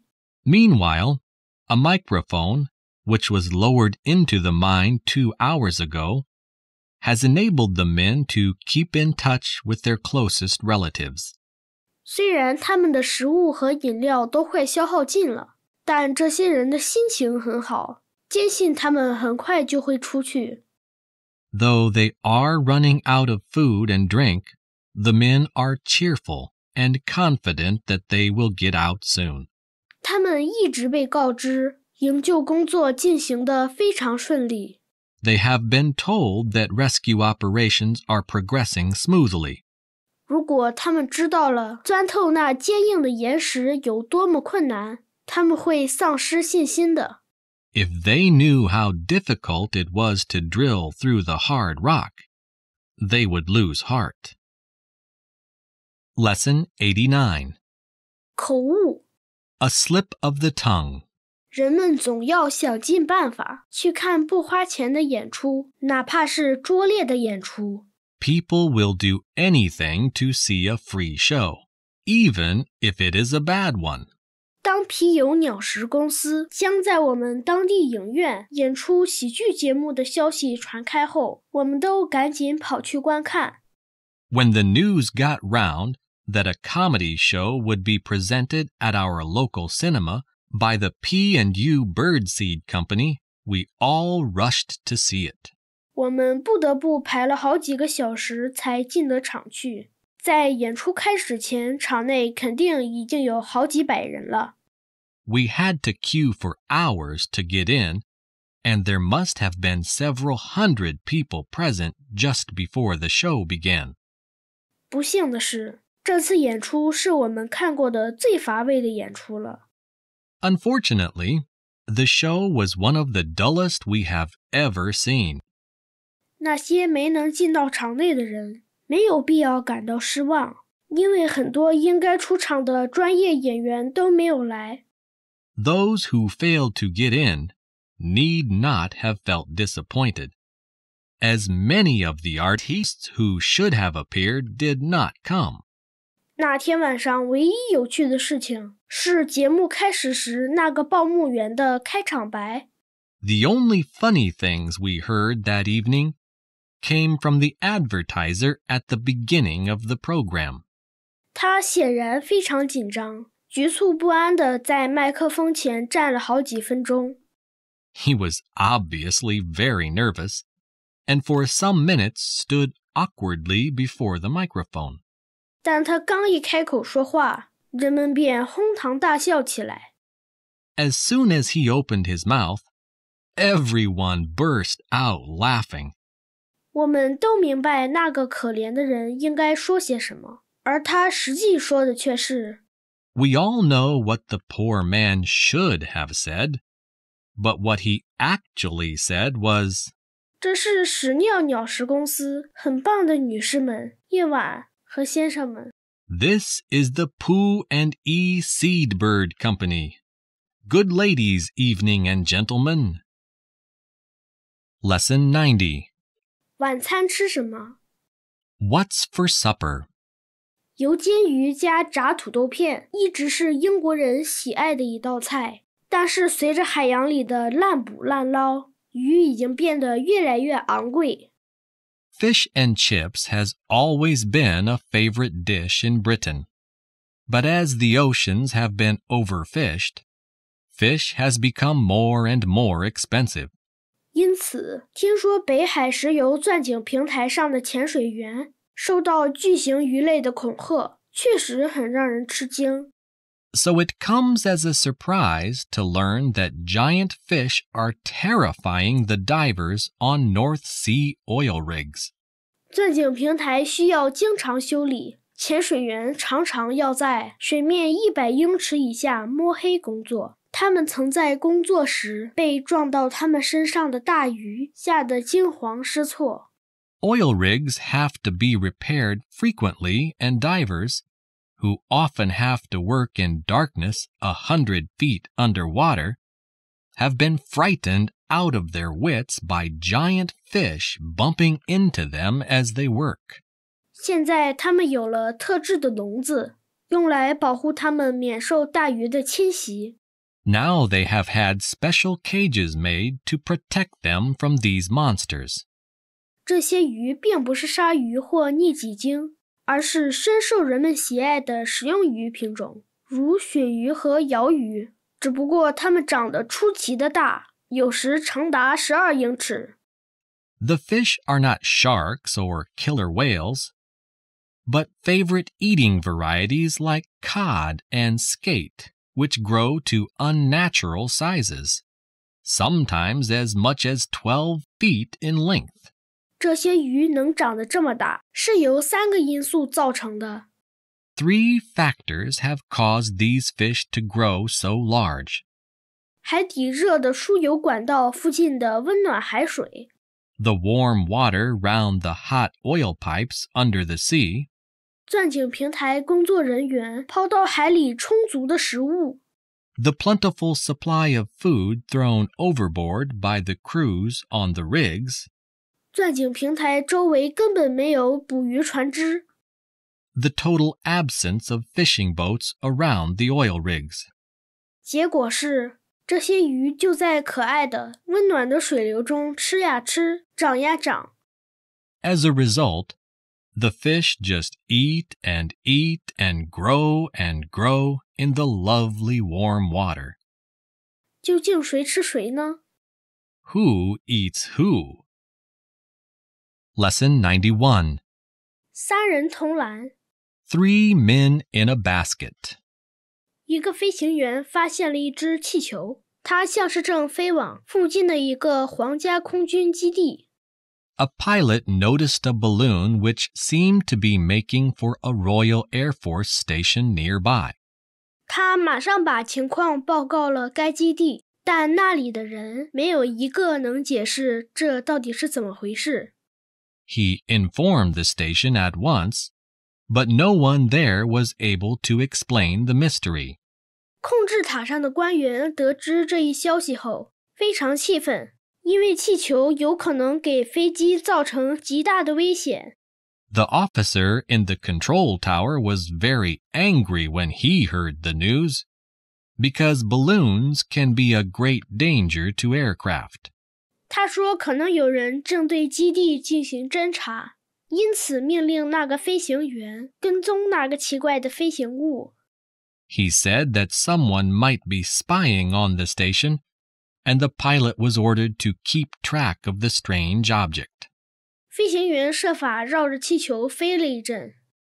The pilot managed to circle the balloon for some time. 他看清了气球下面有3个人待在一只筐里，其中一个举着望远镜。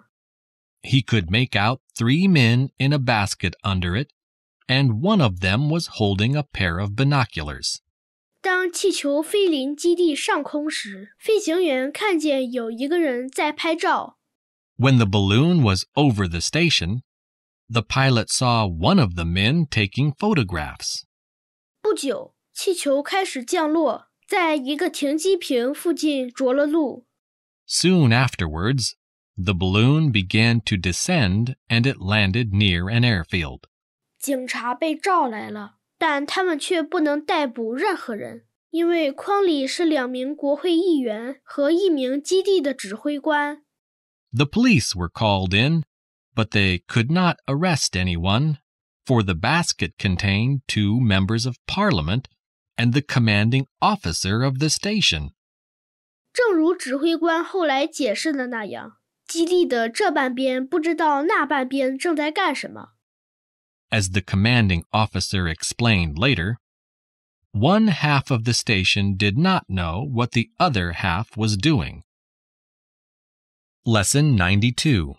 自找麻烦。 Asking for trouble. 我回到家时，肯定已是凌晨2点左右了。 It must have been about 2 in the morning when I returned home. 我按响了门铃，试图唤醒我的妻子，但她睡得很熟。于是我从花园的小棚里搬来了一个梯子，把它靠在墙边，开始向卧室的窗口爬去。I tried to wake up my wife by ringing the doorbell, but she was fast asleep. So I got a ladder from the shed in the garden, put it against the wall, and began climbing towards the bedroom window. 快要爬到窗口时，下面一个人用讽刺的口吻说：“我看不必在夜里这个时候擦窗子吧。” I was almost there when a sarcastic voice below said, "I don't think the windows need cleaning at this time of the night." 我向下面看去，当我看清是一个警察时，差一点从梯子上掉下去。I looked down and nearly fell off the ladder when I saw a policeman. 我回答了他的话，但马上又后悔不该那样说。我是这样说的：我喜欢在夜里擦窗子。I immediately regretted answering in the way I did. But I said, "I enjoy cleaning windows at night." 我也是的，警察用同样的声调回答。So do I, answered the policeman in the same tone. 请原谅我打断了您。Excuse my interrupting you. 当一个人正忙着干活时，我是不愿意去打断他的，但请您跟我到警察局去一趟好吗？ I hate to interrupt a man when he's busy working, but would you mind coming with me to the station? 可我更愿意待在这儿。我说，您瞧，我忘带钥匙了。 Well, I'd prefer to stay here, I said. You see, I've forgotten my key. 你的什么？他大声问。 Your what? He called. 钥匙，我喊道。 My key, I shouted. 幸运得很，这喊声惊醒了我的妻子。就在警察开始向我爬上来时，他打开了窗子。 Fortunately, The shouting woke up my wife, who opened the window just as the policeman had started to climb towards me. Lesson 93. 崇高的礼物 A noble gift. 世界上最著名的纪念碑之一的自由女神雕像是在19世纪时由法国人民赠送给美国的。One of the most famous monuments in the world, the Statue of Liberty, was presented to the United States of America in the 19th century by the people of France. 这座由雕刻家奥古斯特·巴索尔蒂设计的巨大雕像是用10年时间雕刻成的。The great statue, which was designed by the sculptor Auguste Bartholdi, took 10 years to complete. 这座雕像的主体是用铜制成的，由埃菲尔特制的金属框架支撑着。The actual figure was made of copper, supported by a metal framework which had been especially constructed by Eiffel. 在雕像被运往美国之前，必须为它选好一块场地，同时必须建造一个基座。Before it could be transported to the United States, a site had to be found for it, and a pedestal had to be built. 场地选在了纽约港入口处的一个岛上。The site chosen was an island at the entrance of New York Harbor. 到1884年，一座高度达151英尺的雕像在巴黎树立起来了。By 1884, a statue which was 151 feet tall had been erected in Paris. 第二年，它被拆成若干小块，运往美国。The following year, it was taken to pieces and sent to America. 到1886年10月底，这座雕像被重新组装起来，由巴索尔蒂正式赠送给美国人民。By the end of October 1886, the statue had been put together again, and it was officially presented to the American people by Bartholdi. 从那时起，这座伟大的纪念碑对通过纽约港进入美国定居的千百万人来说，就一直是自由的象征。Ever since then, the great monument has been a symbol of liberty for the millions of people who have passed through New York Harbor to make their homes in America. Lesson 94. 未来的冠军 Future Champions. 实验证明，儿童在很小的时候就可以开始学习游泳。Experiments have proved that children can be instructed in swimming at a very early age. 在洛杉矶的一个特设的游泳池里，孩子们甚至在还没学会走路时，就已经能熟练地在水下屏住呼吸了。At a special swimming pool in Los Angeles, children become expert at holding their breath underwater even before they can walk. 2个月的婴儿并未显得不愿意入水。Babies of 2 months old do not appear to be reluctant to enter the water. 他们很快便适应了游泳，以致能捡起池底的物品。It is not long before they are so accustomed to swimming that they can pick up weights from the floor of the pool. 这些幼小的游泳运动员非常喜爱的一种游戏是水下三轮车比赛。A game that is very popular with these young swimmers is the underwater tricycle race. 三轮车并排放在7英尺深的游泳池底上。Tricycles are lined up on the floor of the pool 7 feet underwater. 孩子们比赛，看谁先到达游泳池的另一端。The children compete against each other to reach the other end of the pool. 很多孩子用脚蹬车，但多数孩子更愿意推或是拉着三轮车。Many pedal their tricycles, but most of them prefer to push or drag them. 有些孩子能够跑完游泳池的全长，而不用露出水面换气。Some children can cover the whole length of the pool without coming up for breath even once. 他们将来是否能成为奥林匹克的冠军，这只能由时间来做出回答。Whether they will ever become future Olympic champions, only time will tell. 与此同时，他们对我们中的那些游不了5码就已喘不过气的人，应该是种鼓舞。Meanwhile, they should encourage those among us who cannot swim 5 yards before they are gasping for air. Lesson 95. 纯属虚构。 A fantasy. 当艾斯卡罗比亚国的大使回到家吃午饭时，把他的夫人吓了一跳。When the ambassador of Escalopia returned home for lunch, his wife got a shock. 他面色苍白，衣服也搞得不成样子。He looked pale, and his clothes were in a frightful state. 发生了什么事？他问。What has happened? She asked. 你的衣服怎么搞得一塌糊涂？ How did your clothes get into such a mess? 灭火器弄的，亲爱的。大使冷冷地回答。A fire extinguisher, my dear, answered the ambassador dryly. 今天上午，大学生们放火点着了大使馆。University students set the embassy on fire this morning. 天啊！他的夫人惊叫。Good heavens! Exclaimed his wife. 那你当时在什么地方？ And where were you at the time? 我和往常一样，在办公室里。大使回答说。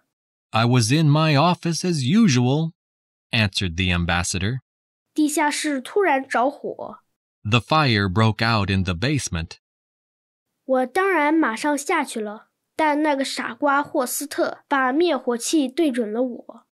I went down immediately, of course, and that fool Horst aimed a fire extinguisher at me. 他认为是我着火了。He thought I was on fire. 我一定要把那个家伙打发走。I must definitely get that fellow posted. 大使夫人继续提出问题，她突然又发现丈夫的帽子上有个洞。The ambassador's wife went on asking questions when she suddenly noticed a big hole in her husband's hat. 那么你对那又作何解释呢？她问。And how can you explain that? She asked. 那个嘛，大使说，有人向我办公室窗户开了一枪。Oh, that, said the ambassador. Someone fired a shot through my office window. 真够准的，是不是？ Accurate, don't you think? 幸亏我当时没戴帽子。Fortunately, I wasn't wearing it at the time. 如果真戴着它，我现在就不能回家来吃午饭了。 If I had been, I would not have been able to get home for lunch. Lesson 96. 亡灵返乡。 The dead return. 日本每年过一次亡灵节。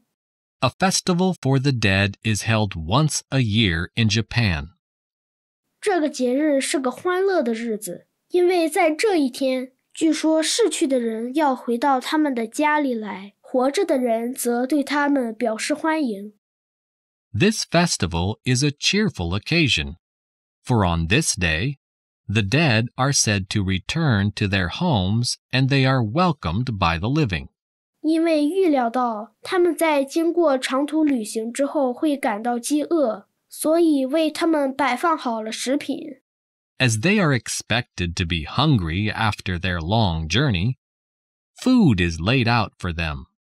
特制的灯笼挂在各家的门外，为的是帮助亡灵看清道路。 Specially made lanterns are hung outside each house to help the dead to find their way. 整个夜晚，人们载歌载舞。 All night long, people dance and sing. 一大早，人们便把为逝者摆放的食品扔进河中或海里。因为人们认为活着的人吃了这些东西是不吉利的。In the early morning, the food that had been laid out for the dead is thrown into a river or into the sea, as it is considered unlucky for anyone living to eat it. 在靠海的城镇中，头天夜里挂在大街小巷的小灯笼，在节后就放在了水里。In towns that are near the sea, the tiny lanterns, which had been hung in the streets the night before, are placed into the water when the festival is over. 成千上万只灯笼慢慢飘向大海，指引着亡灵返回另一个世界。Thousands of lanterns slowly drift out to sea, guiding the dead on their return journey to the other world. 这是一个感人的场面，人们成群地伫立在海岸上，注视着灯笼远去，直到再也看不见为止。This is a moving spectacle, for crowds of people stand on the shore watching the lanterns drifting away until they can be seen no more.